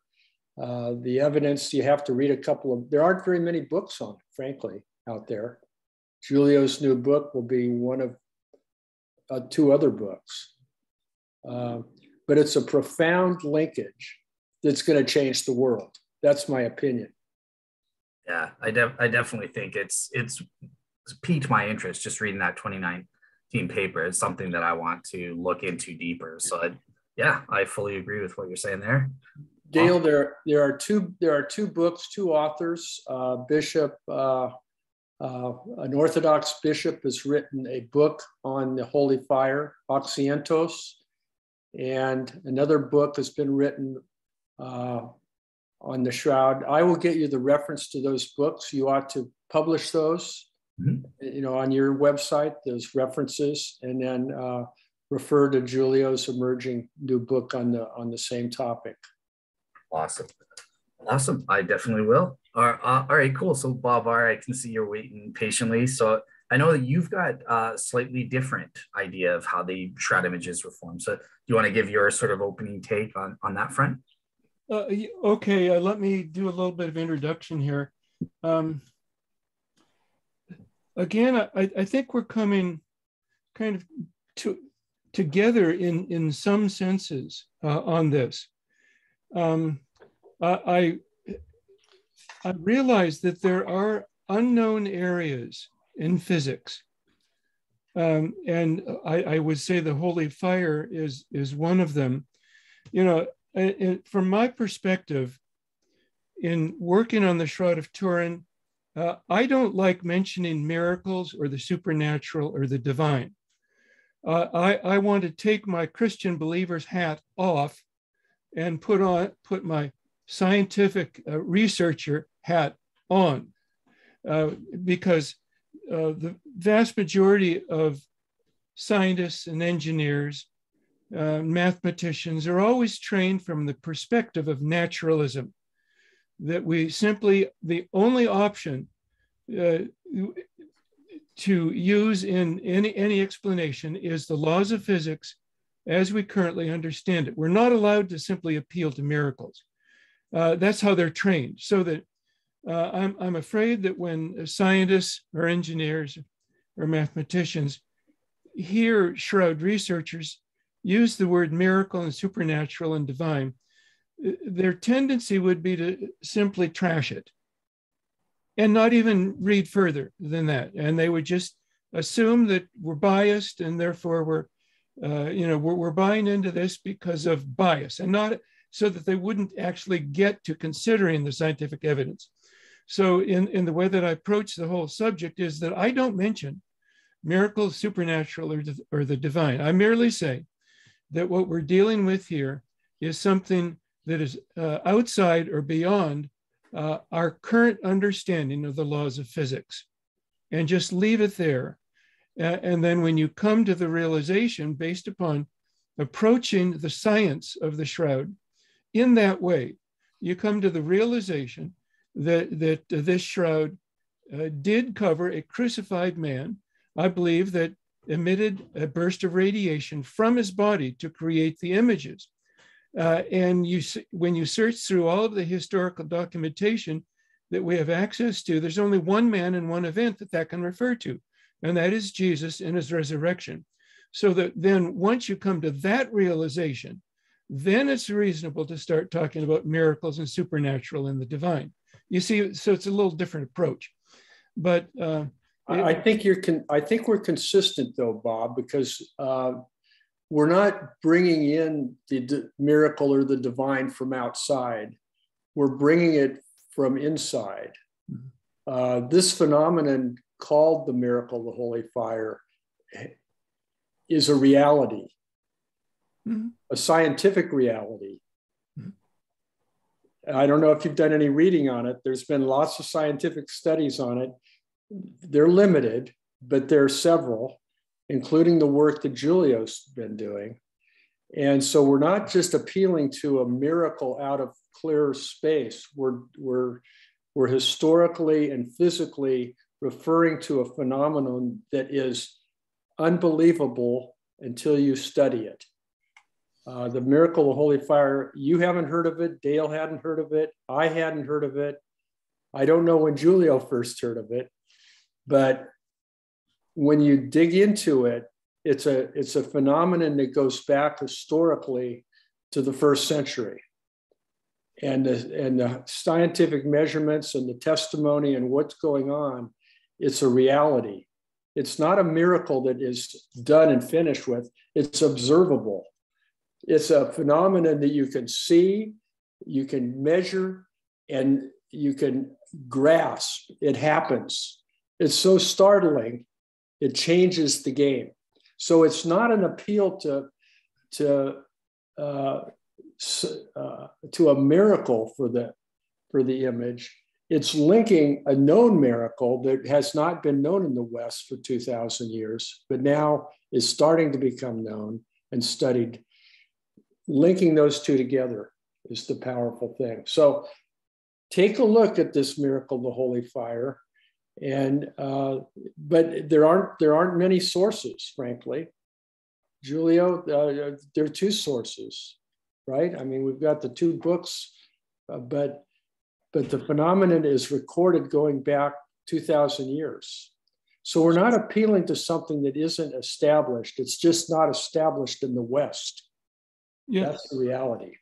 Yeah. So all I'm saying is that you don't need to use the word miracle, supernatural, or divine. You can simply use the phrase, in the holy fire, we're dealing with something that's outside or beyond our current understanding of the laws of physics. And you'd have a better reception amongst 95% of scientists, because they wouldn't simply reject it because of the words you use. That's all I'm saying. Yeah. Yeah. It's a phenomenon that happens at one time in one place. It's a phenomenon that happens on Orthodox Holy Saturday, tomorrow, in the Church of the Holy Sepulchre, and even further within the burial tomb of Christ, the edicule. That's the only place it appears. So, so this is great, and I'll leave it up to Bob R. If you want to save this, because I want to be fair to you to let you give your opening speech about your mechanism. But would you prefer to continue on, or wait until after to engage on the holy fire thing? No. Well, let me just engage a little bit further, and then I'll go into my mechanism, if that's okay. Yeah, this is your time, so you're in control. You do what you want. So yeah. Yes, I have long known about ball lightning, And that's a phenomenon that is really outside or beyond our current understanding of the laws of physics. It relates to electrostatics. And so I would suspect that holy fire also relates to electrostatics. And it's very interesting as to the limited location and timing of the occurrence here. And I think you can make some powerful arguments in that direction, but we're basically dealing with electrostatics, I would say, in this study. Now, it's interesting here that in my, well, let me go into my mechanism. I provided to you my paper 32 that I wrote to document my presentation in Baltimore last year to the American Association for Non-Destructive Testing. And I approach this kind of from two different perspectives. I think is helpful. It's like a maze that you're trying to solve. And a difficult maze is easiest to solve if you start from both the starting point and the ending point, and then work the line into the maze, and hopefully they match somewhere. So that's what I'm doing. So the starting point here is to realize why you can see the image of a crucified man on the shroud. That's where I think you have to, that's the starting point for this. And then the ending point is what would cause discoloration of the fibers. So you kind of work from both ends of that problem. So why is it that when we look at the Shroud of Turin, we see the image of a crucified man? And I like to make a comparison just with a photograph. If you look at a photograph of an individual, why is it that your brain has a perception of the person's image, the person's appearance, by looking at the photograph? Well, the answer, if you do all the analysis of how we see and how the information is transferred from the person to the camera, to the photograph, to our eyes, to our brains, that the answer is that there's information encoded into the pattern of discolored fibers on the Shroud of Turin. The key is information, so that in Giulio's presentation here, he doesn't deal with information, but you have to get the information to the cloth in order to control the discoloration mechanism. It's an absolute requirement. If you don't get that information there that defines the appearance of a crucified man, all you will get on any medium is chaos. You have to get the information there to control the mechanism which either discolors the pixels on a photograph or discolors the fibers on the shroud.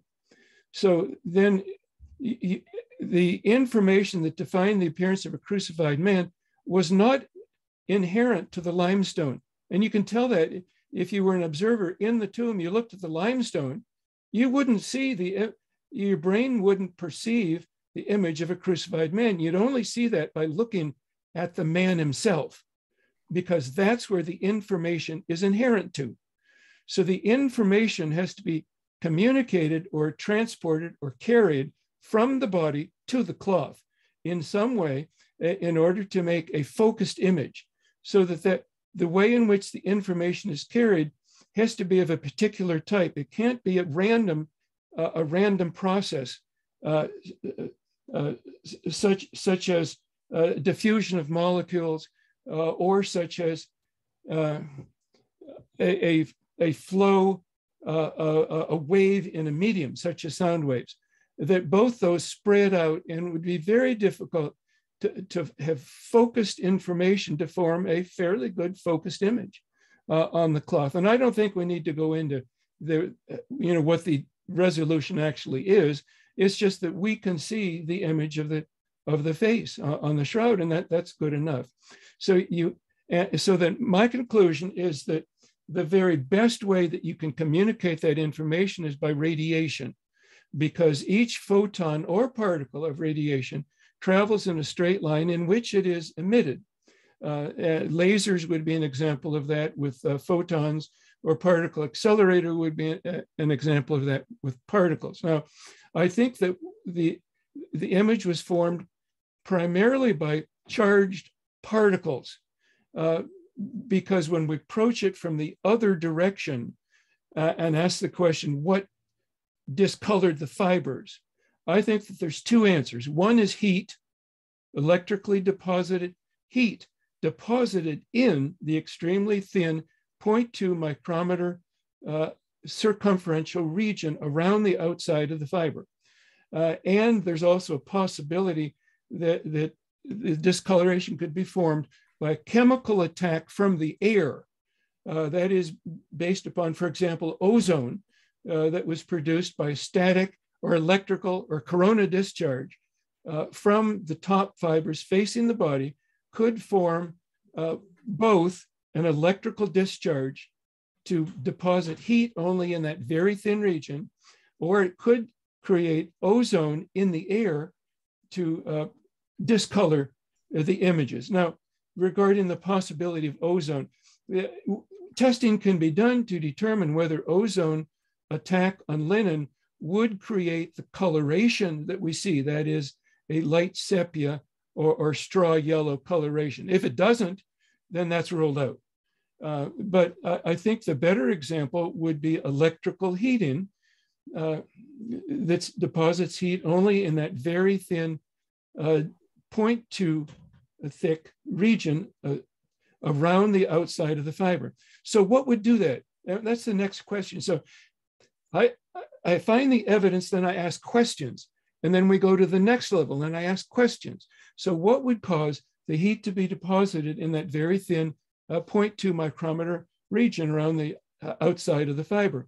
Well, it's an interesting fact that I learned at the University of Michigan in my first year physics class, that an alternating current of electrons in a conductor, an alternating current, the electron movement is only in the outer circumferential region of the conductor.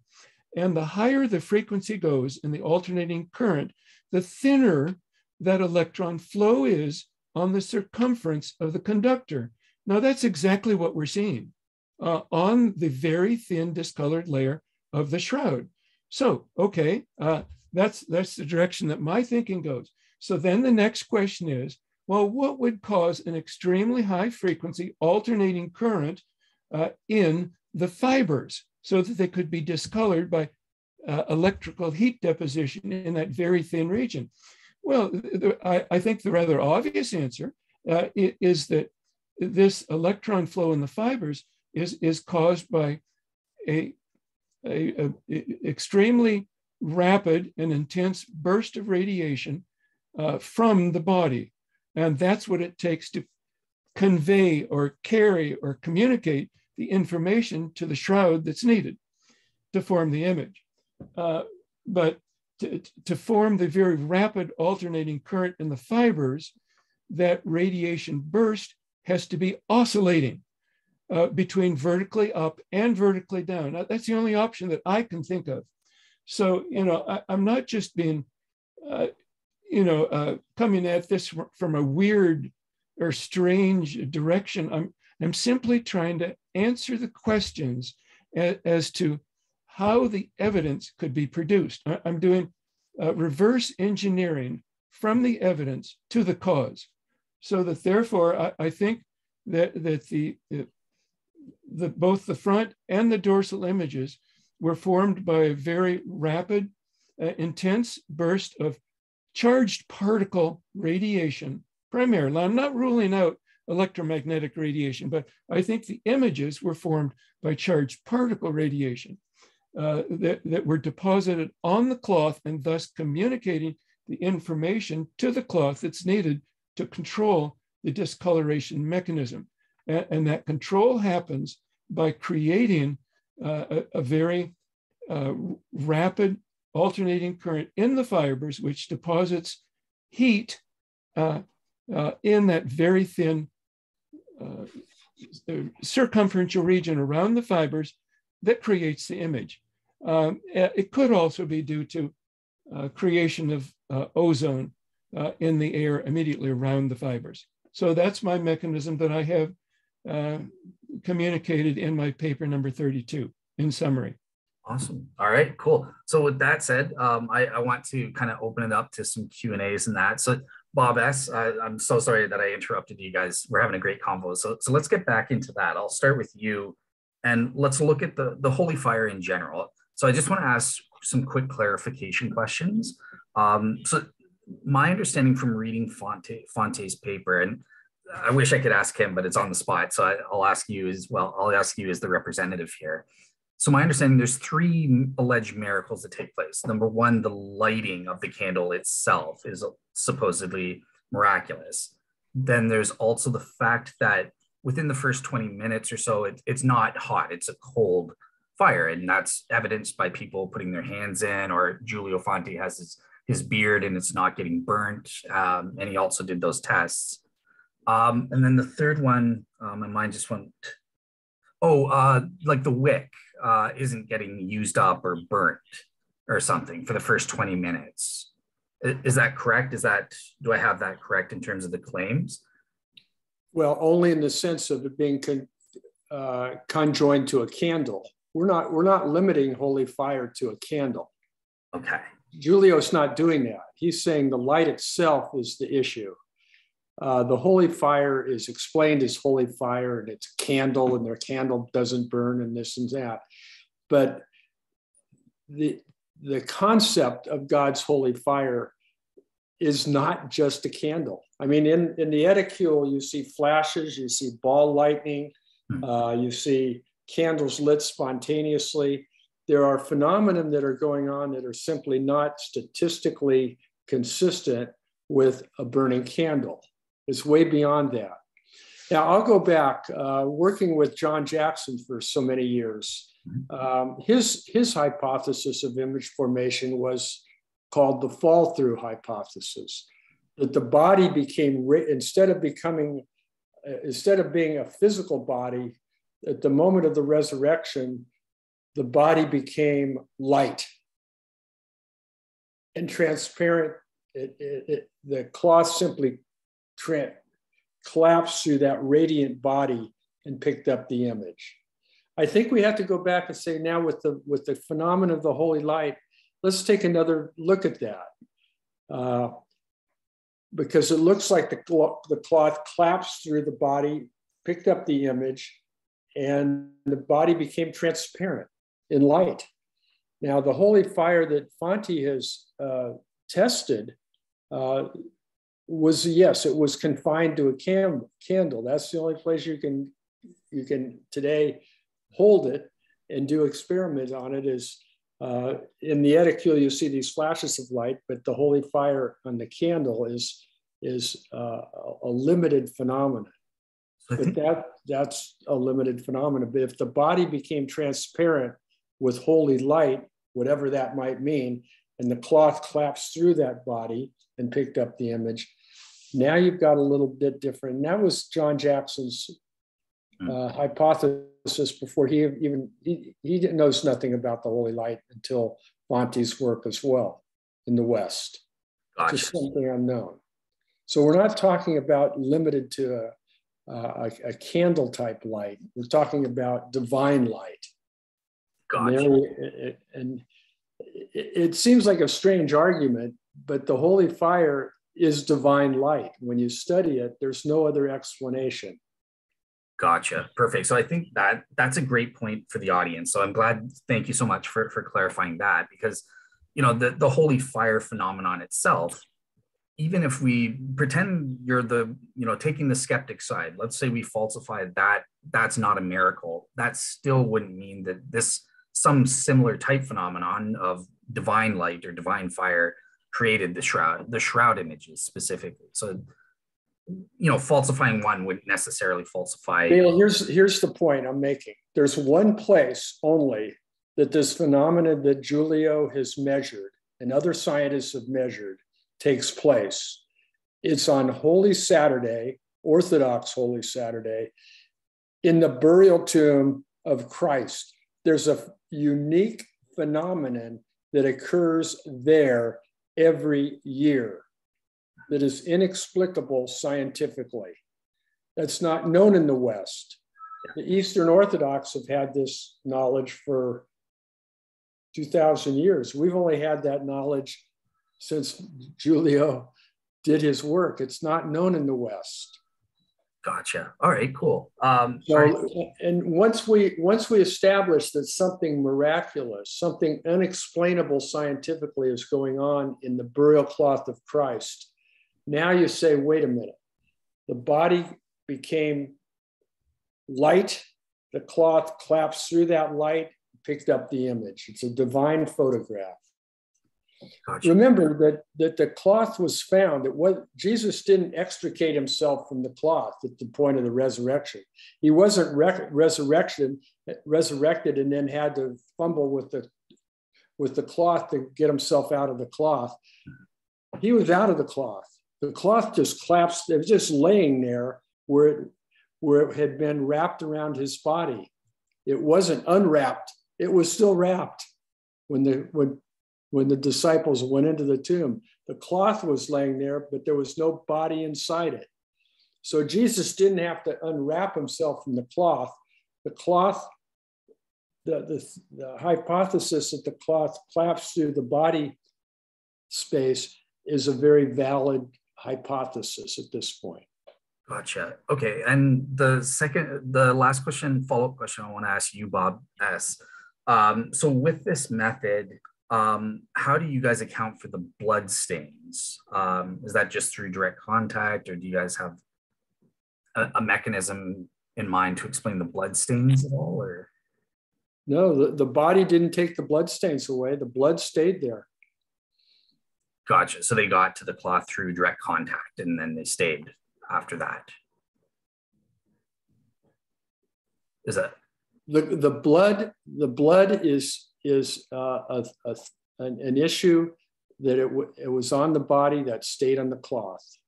Okay, perfect. All right, cool. So Giulio, I just want to turn to you. So, okay, so with the corona discharge, I know that you mentioned you don't accept this as a full explanation anymore, type thing. Do you know what were some of the reasons for that? Like, what were the features that you don't think it can explain on its own? Hopefully that's making sense. I have some difficulty understanding the question. Can you please write it? Write it? Okay, so thank you. No problem. So it'll be in the chat.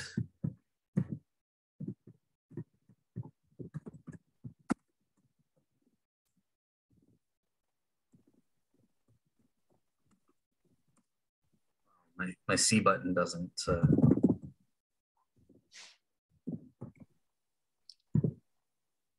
There you go. Yes.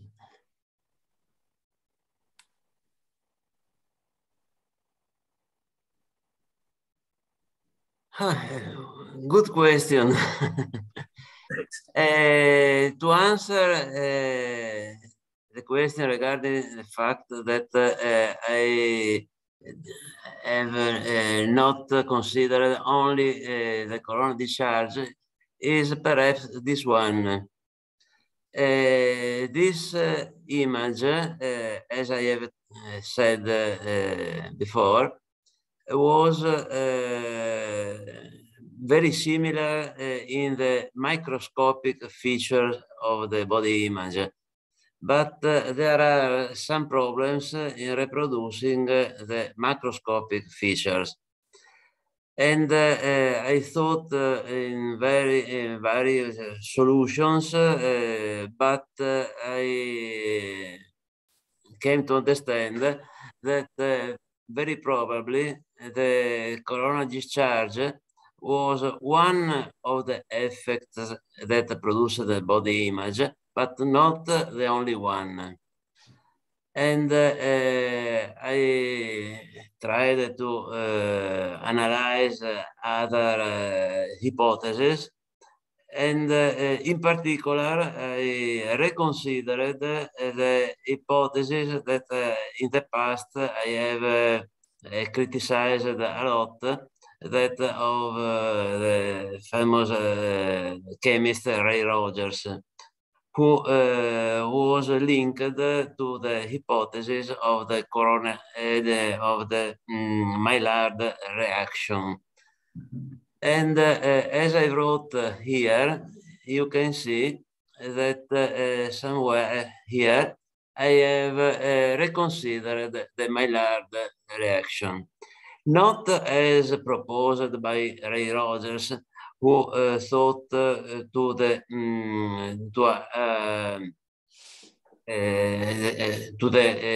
decomposition of the corpse that produces reactive gases, but and not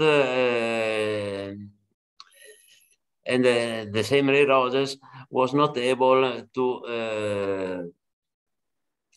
reproduce an image with the resolution that we see in the shroud and the other characteristics that the only chemical effect is not able to reproduce. So I had the idea, here is my working hypothesis, to combine the effect of the electric discharge or coronal discharge to the chemical facts proposed, foreseen by Ray Rogers. I think that perhaps the conjunction of these two hypotheses could lead to complete explanation of why the body image was formed. This is only an initial hypothesis that must be studied in depth, also with experiments. And I have made some small experiments on small linen fabrics. And I saw that we can obtain good, quite good image if we use just some body fluid mixed with species. In this case, the effects of coronal discharge are better impressed on this image.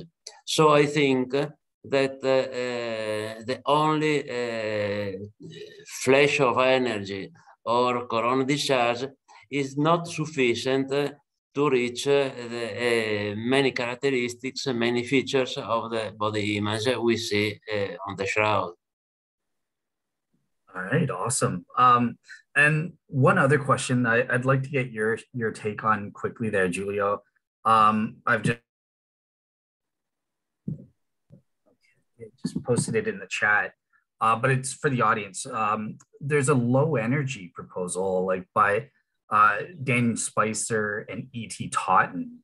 I'm not sure if you're familiar with their electric mechanism, and if so, would you like to give kind of your brief take on that? There are many possibilities, and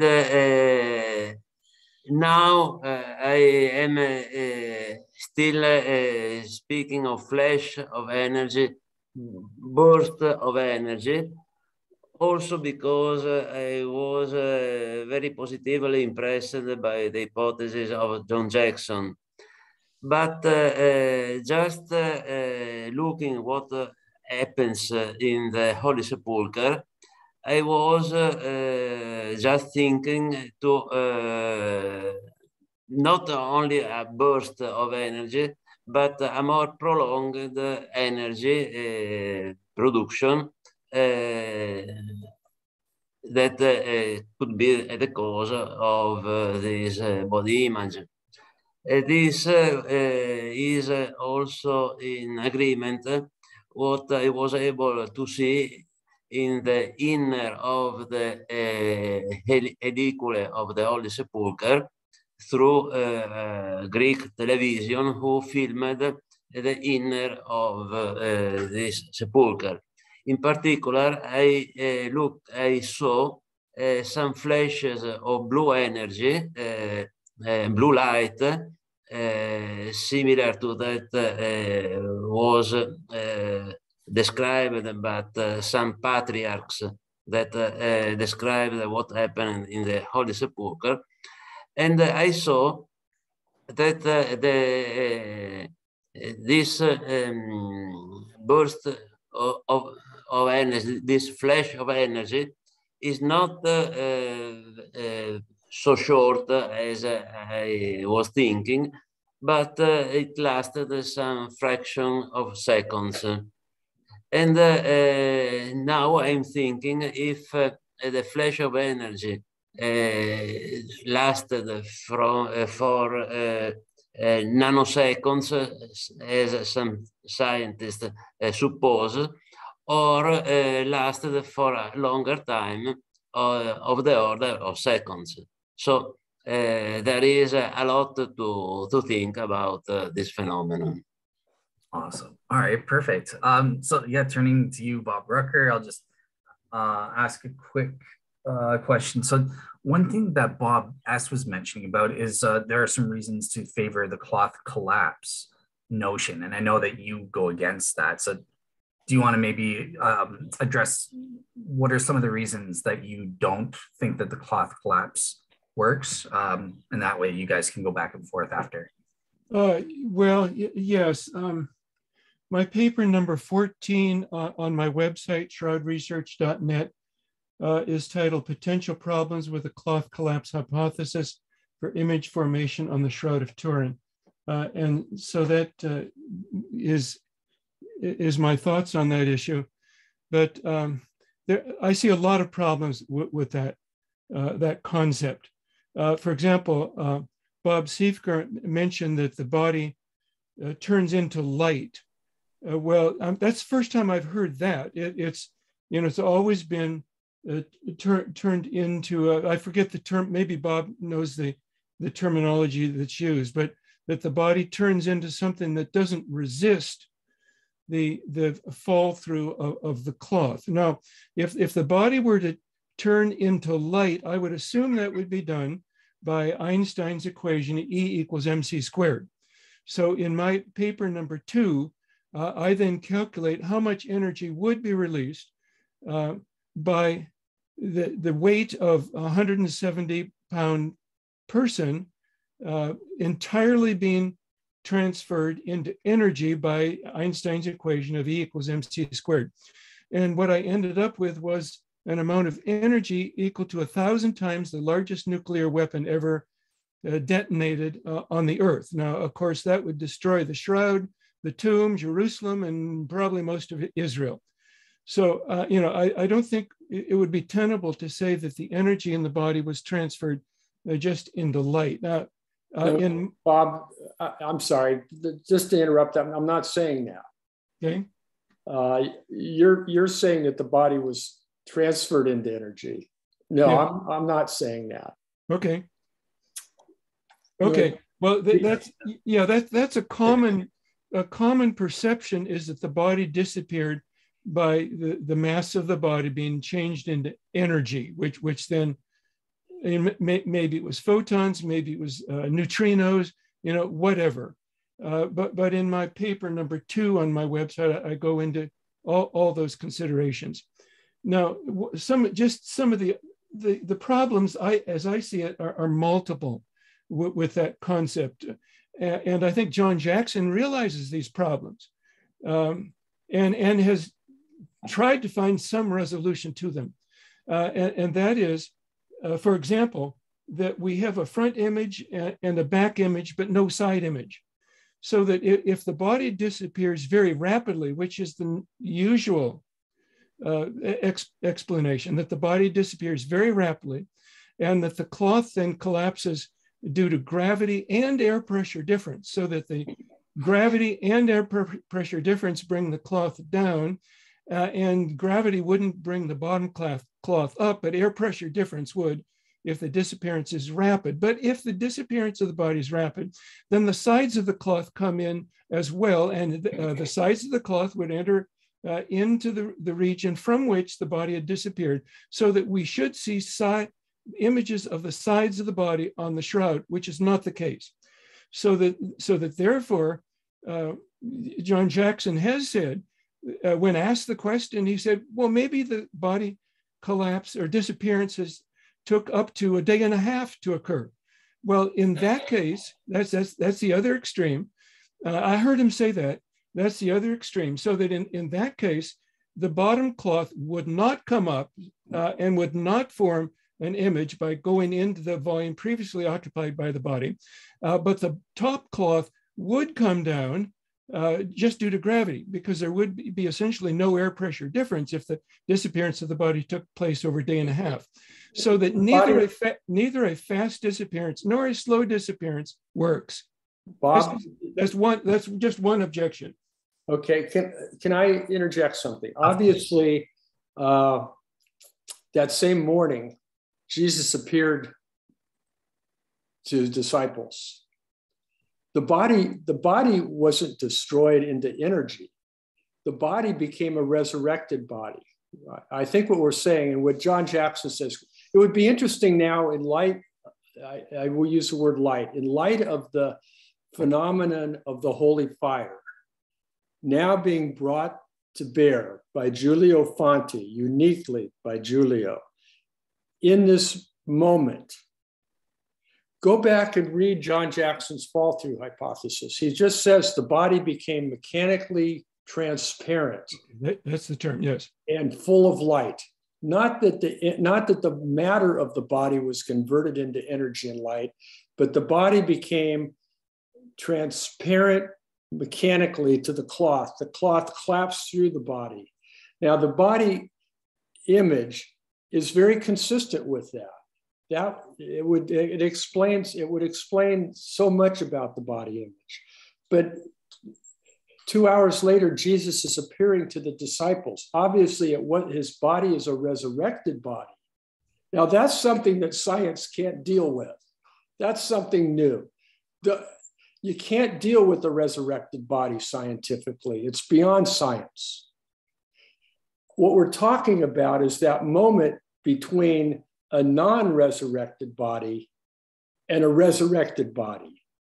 And the only way to do that is to implore the work of a God. Something miraculous is taking place in the tomb of Christ on that day, in that moment. It would pay to go back and say, we're not dealing with science once the resurrection begins. We're dealing with something beyond science. The resurrection begins at some instant within the tomb of Christ. But it's inaccessible scientifically at that moment when that starts to happen. And what Giulio is saying is that at that moment, we get a divine photograph. That's all he's saying. Yeah, the hypothesis of a cloth fall through would produce certain phenomenon on the Shroud of Turin. For example, when the cloth collapses into the volume previously occupied by the body, the front of the cloth would encounter whatever the radiation in that zone. The outside of the cloth would also experience that radiation, but the inside of the cloth would also experience that radiation, so that the discoloration should go through the entire thickness of the cloth, which is contrary to the evidence. So I think the evidence contradicts the fall-through hypothesis. Well, the fall-through hypothesis invokes a miracle. It does. I mean, it is trying to be consistent with what we have, which is its shroud and its image. Yes, you have to invoke multiple miracles, and that's where it becomes overly complex. Scientists, or alternatively, very simple, that we're talking about a divine photography, and we simply can't explain it scientifically. It either becomes ultimately complex to wrap science around the resurrection, or to step back from science and say, we've got proof today of the phenomena of the holy fire, which we can't explain fully scientifically, and we have the resurrection. It's beyond science at that moment. There's a little bit of humility involved in this scientifically, obviously, Bob, is all I'm saying. Yes, what I'm saying here is that you're starting from the wrong starting point. And that's what I see as the basic problem to these disagreements on the different mechanisms for image formation. I think it not a good idea to start from a concept such as the disappearance of the body, or start with equipment such as a laser or a plasma ball. Where you should be starting in this analysis is from the evidence itself, and then do reverse engineering from the evidence to the cause. And that's what I've done. The fall-through hypothesis actually tries to do that. I mean, it's worth going and reading it again, I think. The image on the shroud is phenomenal, but it is consistent with Jackson's hypothesis, the way he explains it. Yeah, yes, but I see that three miracles would have to be assumed here. You'd have to assume the disappearance of the body, and as a Christian, I believe that the evidence supports that. You'd also have to assume a mechanically transparent body. And then the third miracle would be that the inside and the outside of the cloth had image formation on them, but not the inside of the cloth. So one thing, I just wanted to bring in Giulio here, just in case, because I don't want him sitting on the sidelines the whole time. Giulio, do you have any questions for Bob Rucker or challenges to Bob Rucker's? I have thought to comment about this last discussion for what I have understood, because I cannot understood all. But I have to make this note. We know that science is made by man. Man is limited. Therefore, science is limited. As such, we cannot pretend to explain all by science. Miracle exists, can be proved, but cannot be explained. On front of the body image of the shroud, we have a very important particular miracle. Therefore, we can try to explain something by science, but I think that science will not arrive to explain all we see on the shroud. Therefore, it is very interesting to continue to deepen the study from a scientific point of view. But I am quite sure that science will not explain all we see on the shroud, because the shroud derives from the resurrection of Jesus Christ. Yeah, yes, and I agree with that. And the place in my concept of image formation that is beyond my understanding at this point is the source of the extremely brief, extremely rapid radiation burst from the body that results in the image on the shroud.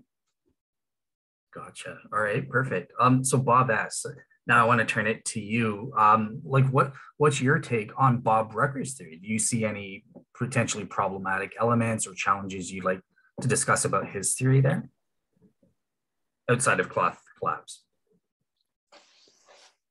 Who are you asking, Dale? Oh, sorry, to you, Bob S. I was giving you kind of a chance to critique Rucker's ideas or theories.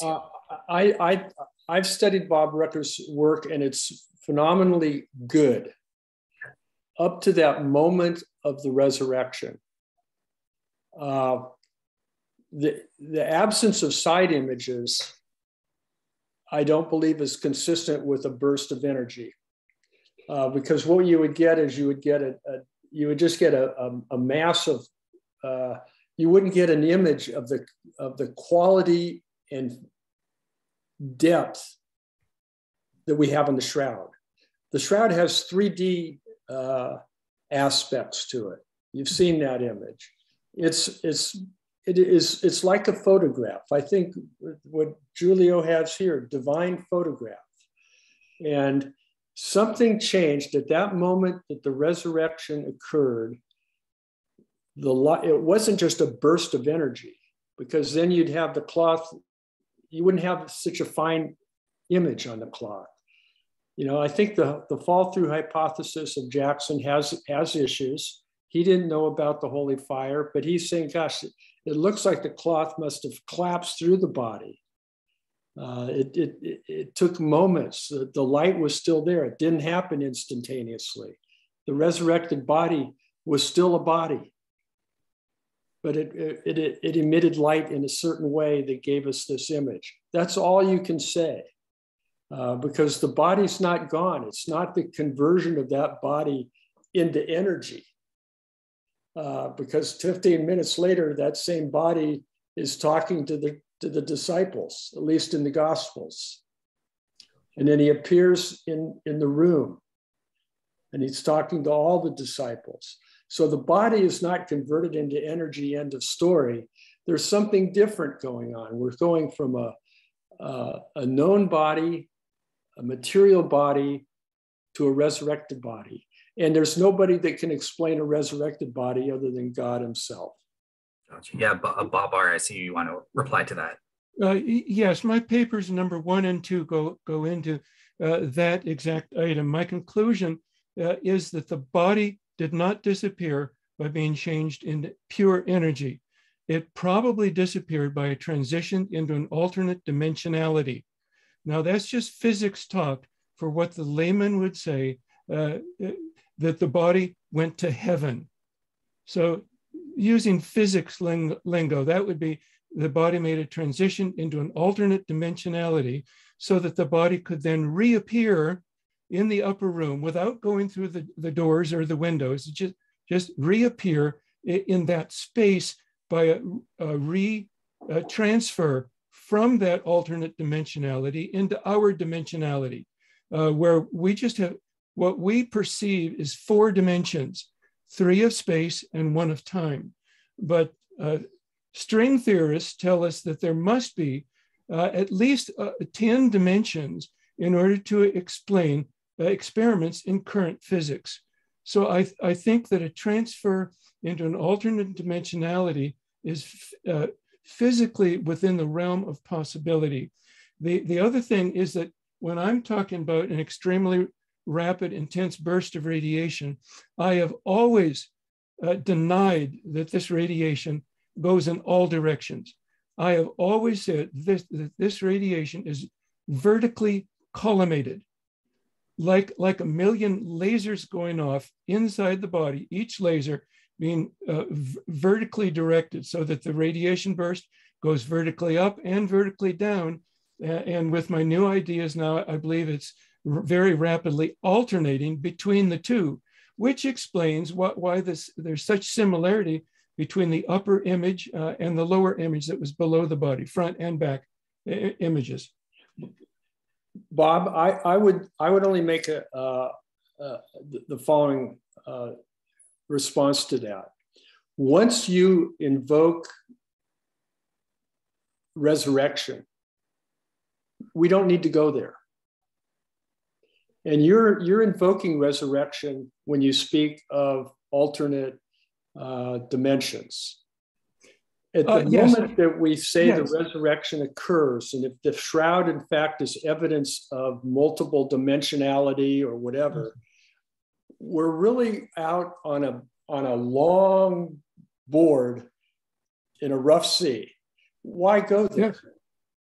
Let's just get to the moment of resurrection and say we've got the shroud as a sign of that resurrection and stop there. See that? I think there's a point that we can try to take science beyond the moment of beginning of resurrection, and I think that's isn't necessarily positive in the nature of the argument. It'll keep the argument alive for another 300 years as we try to deal with that. No, Giulio is saying we've got divine photography as a result of that moment of resurrection. The cloth collapses through, the body doesn't offer resistance. Here are things, and not go where beyond that. I think we're talking about another 150 years of debate. In response here, yes, my papers 1 and 2 are written from a Christian believer's standpoint, based on biblical evidence and theological considerations. Those are the only 2 papers that I've written along those lines. On all the other papers, I take my Christian believer's hat off and just deal with science. So what I'm saying is that this extremely brief, extremely intense burst of radiation was extremely rapid. And that probably from a Christian perspective, in that, let's say microsecond, that's when the resurrection occurred, so that the mass of the body was making a transition to an alternate dimensionality. So that in that microsecond, it releases vertically collimated burst of particle radiation to form the image of neutrons to shift the carbon date, and the momentum of those particles, when transferred to the blood, thrust the blood off the body onto the cloth, thus explaining the 3 main mysteries of the shroud. And to explain 3 of the main mysteries of the shroud with one concept is a powerful perspective to attract scientists to buy into it and explore the shroud in further experiments.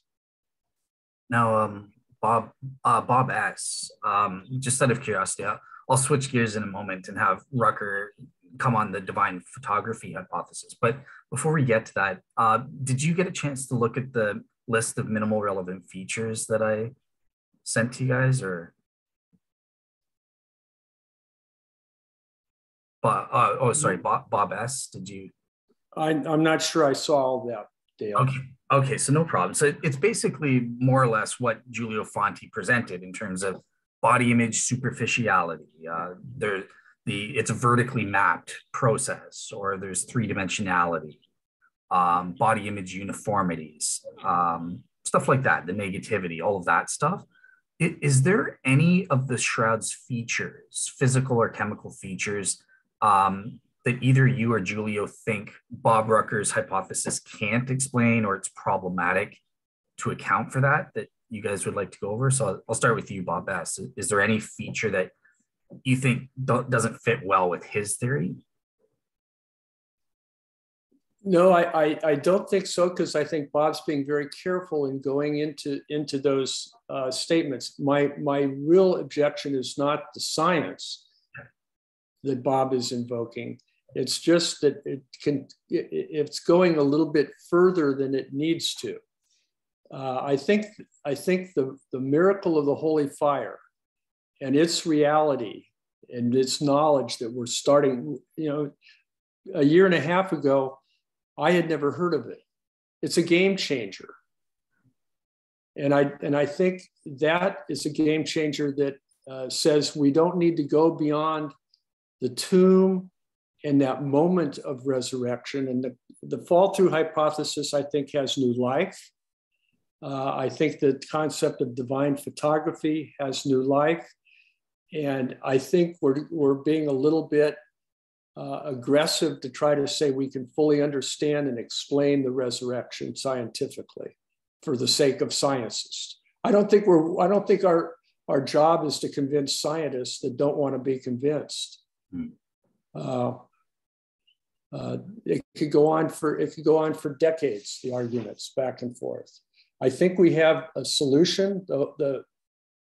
The appearance of the holy fire, the work that Giulio has done, the experimentation he's done, is the start of a new ball game. That's my point.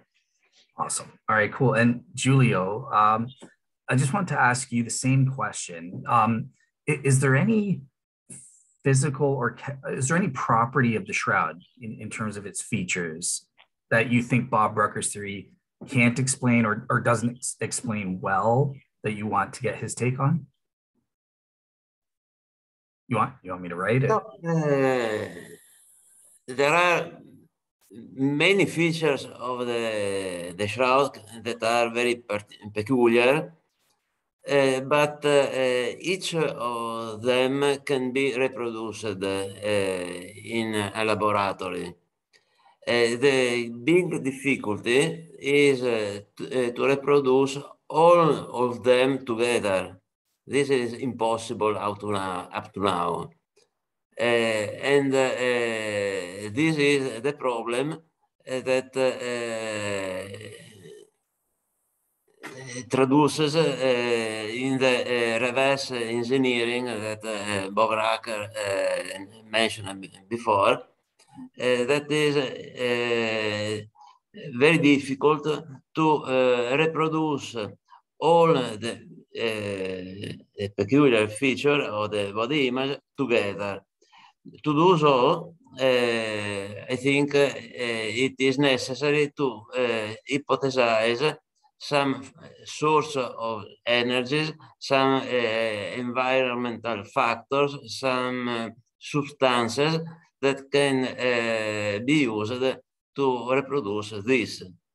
In fact, with the corona discharge, I was able to reproduce many of the peculiar feature of the shroud, but not all. And this is the reason why I am changing my point of view, and I am reconsidering other hypotheses to be recombined with that of corona discharge. So I think that the very interesting feature of the image of the shroud is that it shows many peculiar characteristics that are typical of miracles. I am studying in parallel to the shroud other miracles like blood weeping and so on. And I saw that in every case, there is a peculiar feature, one or two or three peculiar features that demonstrate that these results comes not from man, but from an entity more capable of us. And this is the signature, if we want to say, the signature of God. God, science is results with something that it is impossible to be reproduced by man. Awesome. All right, cool. So yeah, I think what I'm hearing from you guys, it's mostly the methodology. For you guys, you think it's more like it's more complicated than it needs to be. This is a supernatural act. All right. Well, Bob, I'll let you. Oh, just a comment in response to that, Dale. There's a new factor being played out here, and that is the phenomenon of the holy fire that occurs in the burial cloth or burial tomb of Jesus today. That's a new factor. When you factor that in to the shroud also being present only in one place at one time, at the resurrection of Jesus, if it's authentic, that new factor is a ball game changer. Gotcha. Now all of a sudden for the common man, not only does the holy fire invoke the action of a divine reality, but so does the shroud. And you put those things together and you say, well, how come we have the shroud? Well, we have the shroud because Jesus promised us a sign. It's a sign. It was promised. And the holy fire now changes that. And I just want to make that clear. We haven't heard about it. We're just getting started on trying to understand it. And Giulio's working very diligently to get a book out on that topic, but it's not known. The number of people in the Western world that know about it are on our hands. It's not known. Yeah. Yeah, like I said, it's a game changer for not only what happened 2,000 years ago in the Tomb of Christ. It's a factor change for the shroud itself, and then we have to figure out how that comes together. So, Bob Rucker, all I'm suggesting to you is go study that holy fire phenomenon a little bit, and you'll say, "Gosh, if I can bring that in, I don't need to squeeze science into the resurrection and the shroud as deeply. I've got a miracle." All right, awesome, well said. All right, perfect. So I want to switch gear. Okay, yeah. So you can respond to it. Try to take like 3 minutes, but I want to switch gears where you kind of address issues with bear theory before we close out. So yeah, respond to that if you like, Bob. Yes, I derived my concept of image formation from the data, so that my concept explains why only the top fibers facing the body were discolored. It explains the color that was produced. It explains why only the 0.2 micrometer region around the fiber, all the way around the fiber, was discolored. It explains why the image is basically a negative image. It explains the three-dimensional information on the shroud. It explains the modeled appearance of the discolored fibers on the cloth.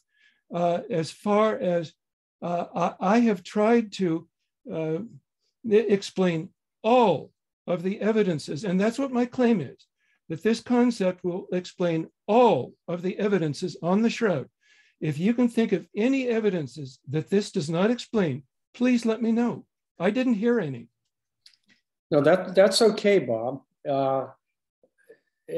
Publish those and let it be there. That's important. Your work is very valuable in that regard. But it's irrelevant in some respects to push it too hard, because we're bringing together the science and the reality. And at the moment we've got the holy fire in the tomb of Christ, there's a disconnect. Or do we keep going? Yes, the holy fire, I think, is an important item to investigate. We need to understand what's causing the holy fire. We need to understand what causes ball lightning. There's a lot of things about electrostatics we don't understand. While you're doing that, I'm going to go to church and pray, because once you're convinced that this phenomenon exists and you've got enough science to say, yes, there's something inexplicable, this is the work of a divine being, science is irrelevant in the question at that point. Well, the biggest point now is to marry the shroud to that divine photography. Well, yes, if we knew that this was related, but it has to be determined whether it is or not. Now, what I see is that all different sides on this issue are kind of working toward the same conclusion, so that the holy fire is related to electrostatics. And that's my theory, is my concept of image formation is related to electrostatics as well. Because what I'm saying is that this burst of vertically collimated radiation from the body created a static discharge, or electrical discharge, or corona discharge, various terms, from the top fibers facing the body. So that if the holy fire was related to that in some way, I'm not opposed to that. No, Bob Rucker, I do want to give you a chance to I know it's just a working hypothesis on this divine photography aspect, but do you think that there are any features of the shroud or properties of the shroud that this hypothesis, as they've outlined, it can't explain, or it's problematic, that you'd like to get their take on and discuss with them? Well, I think the general conclusion here is that it's too early to claim that this process can actually form any of the particular features that we see on the cloth. And I think there just needs to be further development of it. Well, wait a minute, Bob. I think that the fall through hypothesis of John Jackson all of a sudden is more relevant. We've got a source of light. We've got something that happens. See, for the average person, when you link the holy fire, now the question remains, can we really still put together a communication channel to the masses of people about the miracle of the holy fire in the edicule in Jerusalem? And that's what Giulio's working on. Because in the Western world, it's unknown. But if it becomes known, all of a sudden now the relevancy of the shroud image being simultaneously with that, and we can, but for most people, they'll say, that's enough. I've got a fall through hypothesis. I've got Bob Rucker's work. It's a combination of these things. It all makes sense. We have got a sign from God in the shroud and in the holy fire that link up in a phenomenal way. And they do. Yes, but I'm not convinced that the holy fire has anything to do with image formation. I'm sorry. It doesn't. It doesn't. And it doesn't need to. It's a phenomenon that acts in a special way in the edicule of Christ on the eve of the resurrection. God's not limited to the holy fire. No. Okay. Then I thought this was an effort to try and come up with a concept that explained the images on the shroud, but now I hear you saying that's my point. Go back and read the fall through hypothesis, because I think Jackson was reaching at that point when he wrote that. But if he rewrote it with the holy, it just says God is acting, and we can't force God into a cubbyhole. We've got to say, wait a minute, these things come together. I've got both the holy fire and the shroud in the same place at the same time. Enough for me. I am being given a sign. That's what is developing potentially from this linkage of the shroud to the holy fire. Yes, but what I'm doing is that I'm taking a look at the specifics, scientific evidence on the shroud and following it to indicate to me how it was caused. And I think that's the right way to do it. Start with the evidence and follow it. Okay. Nobody disagrees with that effort. You're doing good scientific work. The problem is you've got 50 years of work ahead of you. Well, for most people, it's simpler than that. God doesn't create signs that have to be fully explained scientifically. There is such a thing as inexplicable action of God, divine photography, it's labeled. So Babar, just to make sure my audience understands and make sure I'm understanding, your kind of main thing is, so number one, with the corona discharge proper hypothesis, all agree, we can scientifically falsify that this alone explains all of the all of the shroud's image features. With divine photography, I hear you kind of saying, well, it's too early. We don't know what features exactly it can or can't explain until we test it or something like that. Is that what your main criticism is, or what you're saying? Well, yes. And, what I hear being said here is that this occurs in one location, one day out of the year. And yet on that day that it occurs, there's no resurrection taking place. So I'm not sure that this holy fire is related to resurrection, although maybe it's the result of the resurrection, but it may not be a cause of the resurrection or of the image itself. It's not a cause of the resurrection. God is a cause of the resurrection, and God is a cause of the holy fire, and they link up in a way that average person could say, enough for me. Yeah, I guess our culture. And at that point, science, your work can link into this, Bob. Take your work, bring the holy fire into it, sum it up in the next 2 years, and you're on board. Yes, it has to be much more specific for me to do that. there needs to be a lot more research here on exactly what the holy fire does and what it can cause. To determine, it can cause whatever. It isn't necessarily related to the shroud image at all, other than God's divine light. Okay, well, no, see, now I'm hearing something. See, what you're saying is the holy fire. Giulio took the holy fire and exposed linen to it. And it shows an image remarkably like the shroud image, its superficiality. Okay, it has. But to say now, wait a minute, then God can only use the holy fire at the moment of resurrection. The body itself can't. There's no variable. It has to be the holy fire that creates the whole image. That nobody's saying that. We're saying we've got God's action. We've got it in the edicule every year. We've got holy fire. End of story. We've got a miraculous image called the shroud, and we've got God's miraculous action in the edicule every year. End of story. That's all we're saying. We can take science, like Giulio said. There are some things beyond science, and we're if we can get the holy fire linked to the tomb and linked to the shroud in even simple ways that people can understand, that may be as far as we can go. Okay, so now I kind of hear you saying that the holy fire is not, or maybe may not be related in any way to the creation of the image on the shroud. Correct. Okay.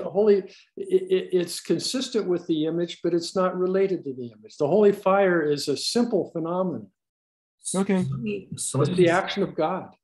The shroud is the action of God. That's why I say the fall-through hypothesis is worthy of another read, and to take that. And your work is worthy of another read, but bring the holy fire into it, and you'll find that you can sum up your argument probably within 18 months. Okay, so you don't need alternate dimensions. I don't need all this. All I need to say is I've got God's action. I've got divine photography. Okay, so and for the average person, that's a sign from God.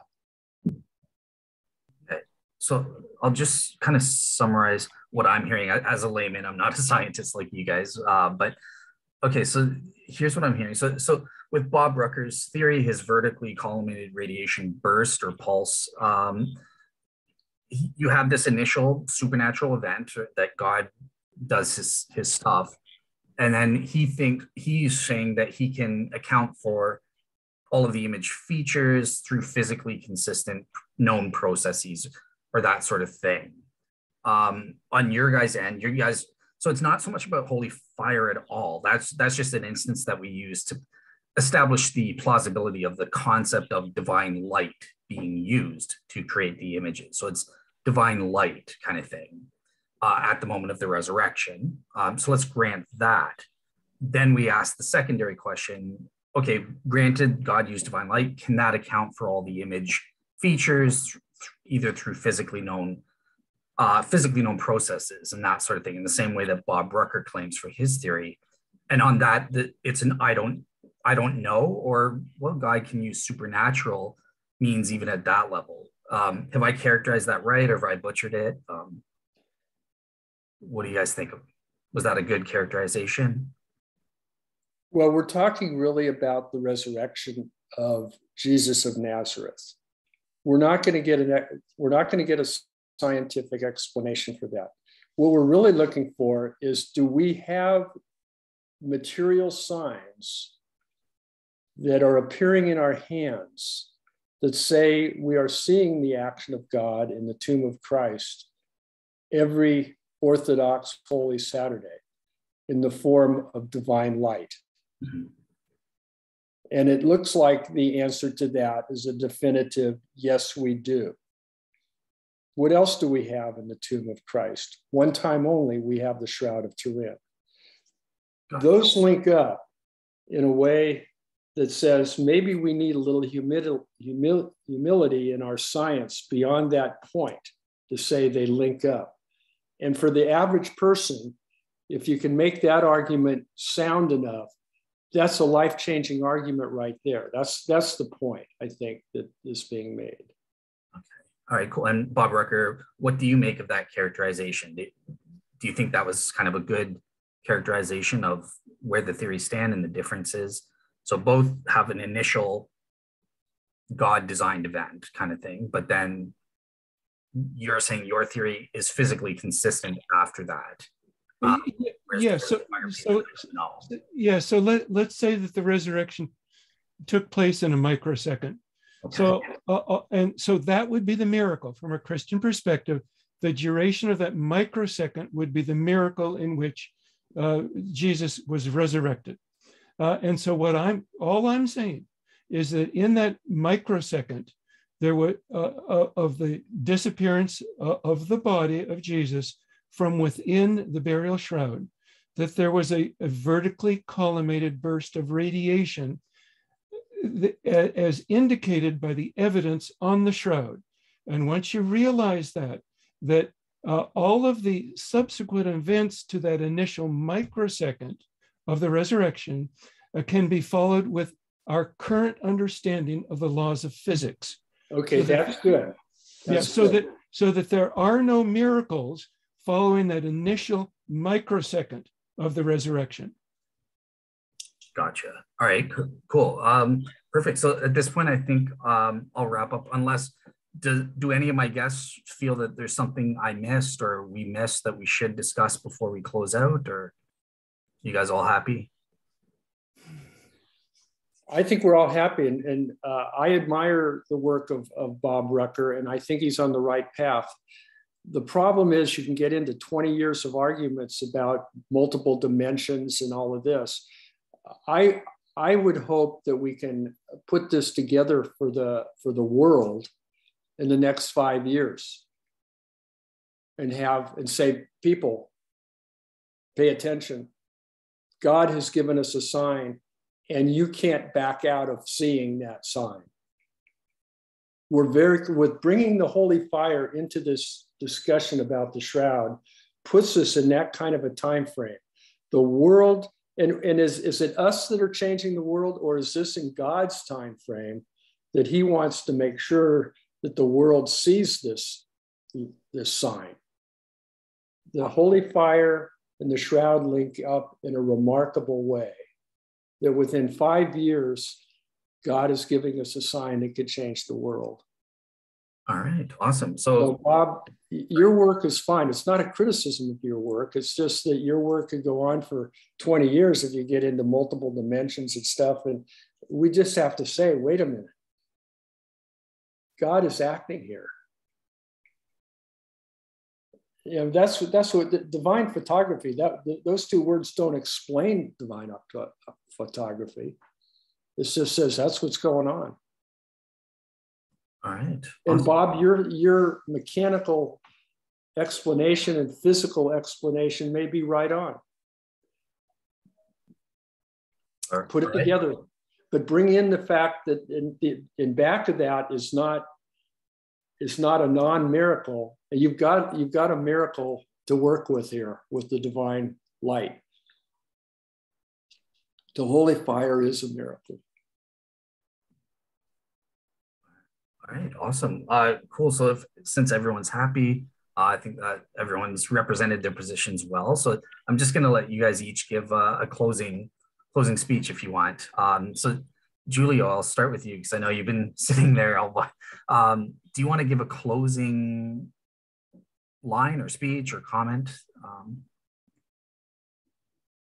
Yes, I can say that the shroud is a very interesting object to be studied from a scientific point of view, but science will not be able to explain what we can see. To try to better understand what is codified in that image, we can enlarge our view, and it is the job I am following now. is to compare what it is written in the Bible, in particular in the Gospels, with what we see on the shroud. And accounting for facts related to some miracles like the holy fire, perhaps we'll be able to better understand what it is there codified. But as I have said before, men will be not able to understand all who belongs to God. God, in particular, Jesus Christ and the Holy Spirit, will blow on us and will help us to detect and clarify some points in order to go further on the research on the shroud. In any case, I know for sure that the shroud wrapped the body of Christ, the resurrected Jesus Christ. Awesome. All right, Bob S. I'll go. I know you kind of already gave a bit of a speech, but do you want to leave a closing word and add on to that at all? Or? Well, I think Giulio just did that. Gotcha. So you're happy when Giulio is introduced a new factor through discovery, but it's not a new factor. It's been around for 2,000 years. This what's called the miracle of the holy fire in the tomb of Christ is not known in the West. Giulio has brought it to the West, but everything else he said, I think sums up very, very well. And at the same time, I think Bob Rucker's work is all very valid. I just think it needs now to find a home within this linkage with the holy fire. All right, and Bob R, yeah, do you want to give your kind of closing speech or comments, whatever you want to say?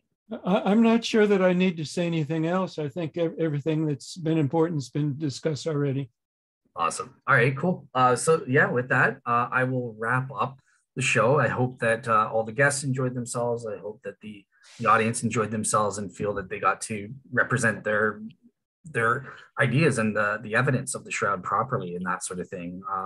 Ultimately, at the end of the day, despite our differences, look, we're all Christians and we all believe the shroud is great evidence for the resurrection of Jesus. So I think that's a main thing that we all agree on, and we should like that. Yeah, Bob Rucker, I know this was your idea, so I'm hoping to do a part 2 if hopefully we can get John Jackson and Mark Antonacci. They might be interested to come on and discuss their image forming mechanisms and have kind of a informal dialogue as we did here for a part 2. So yeah, with that said, I thank everybody and have a great week.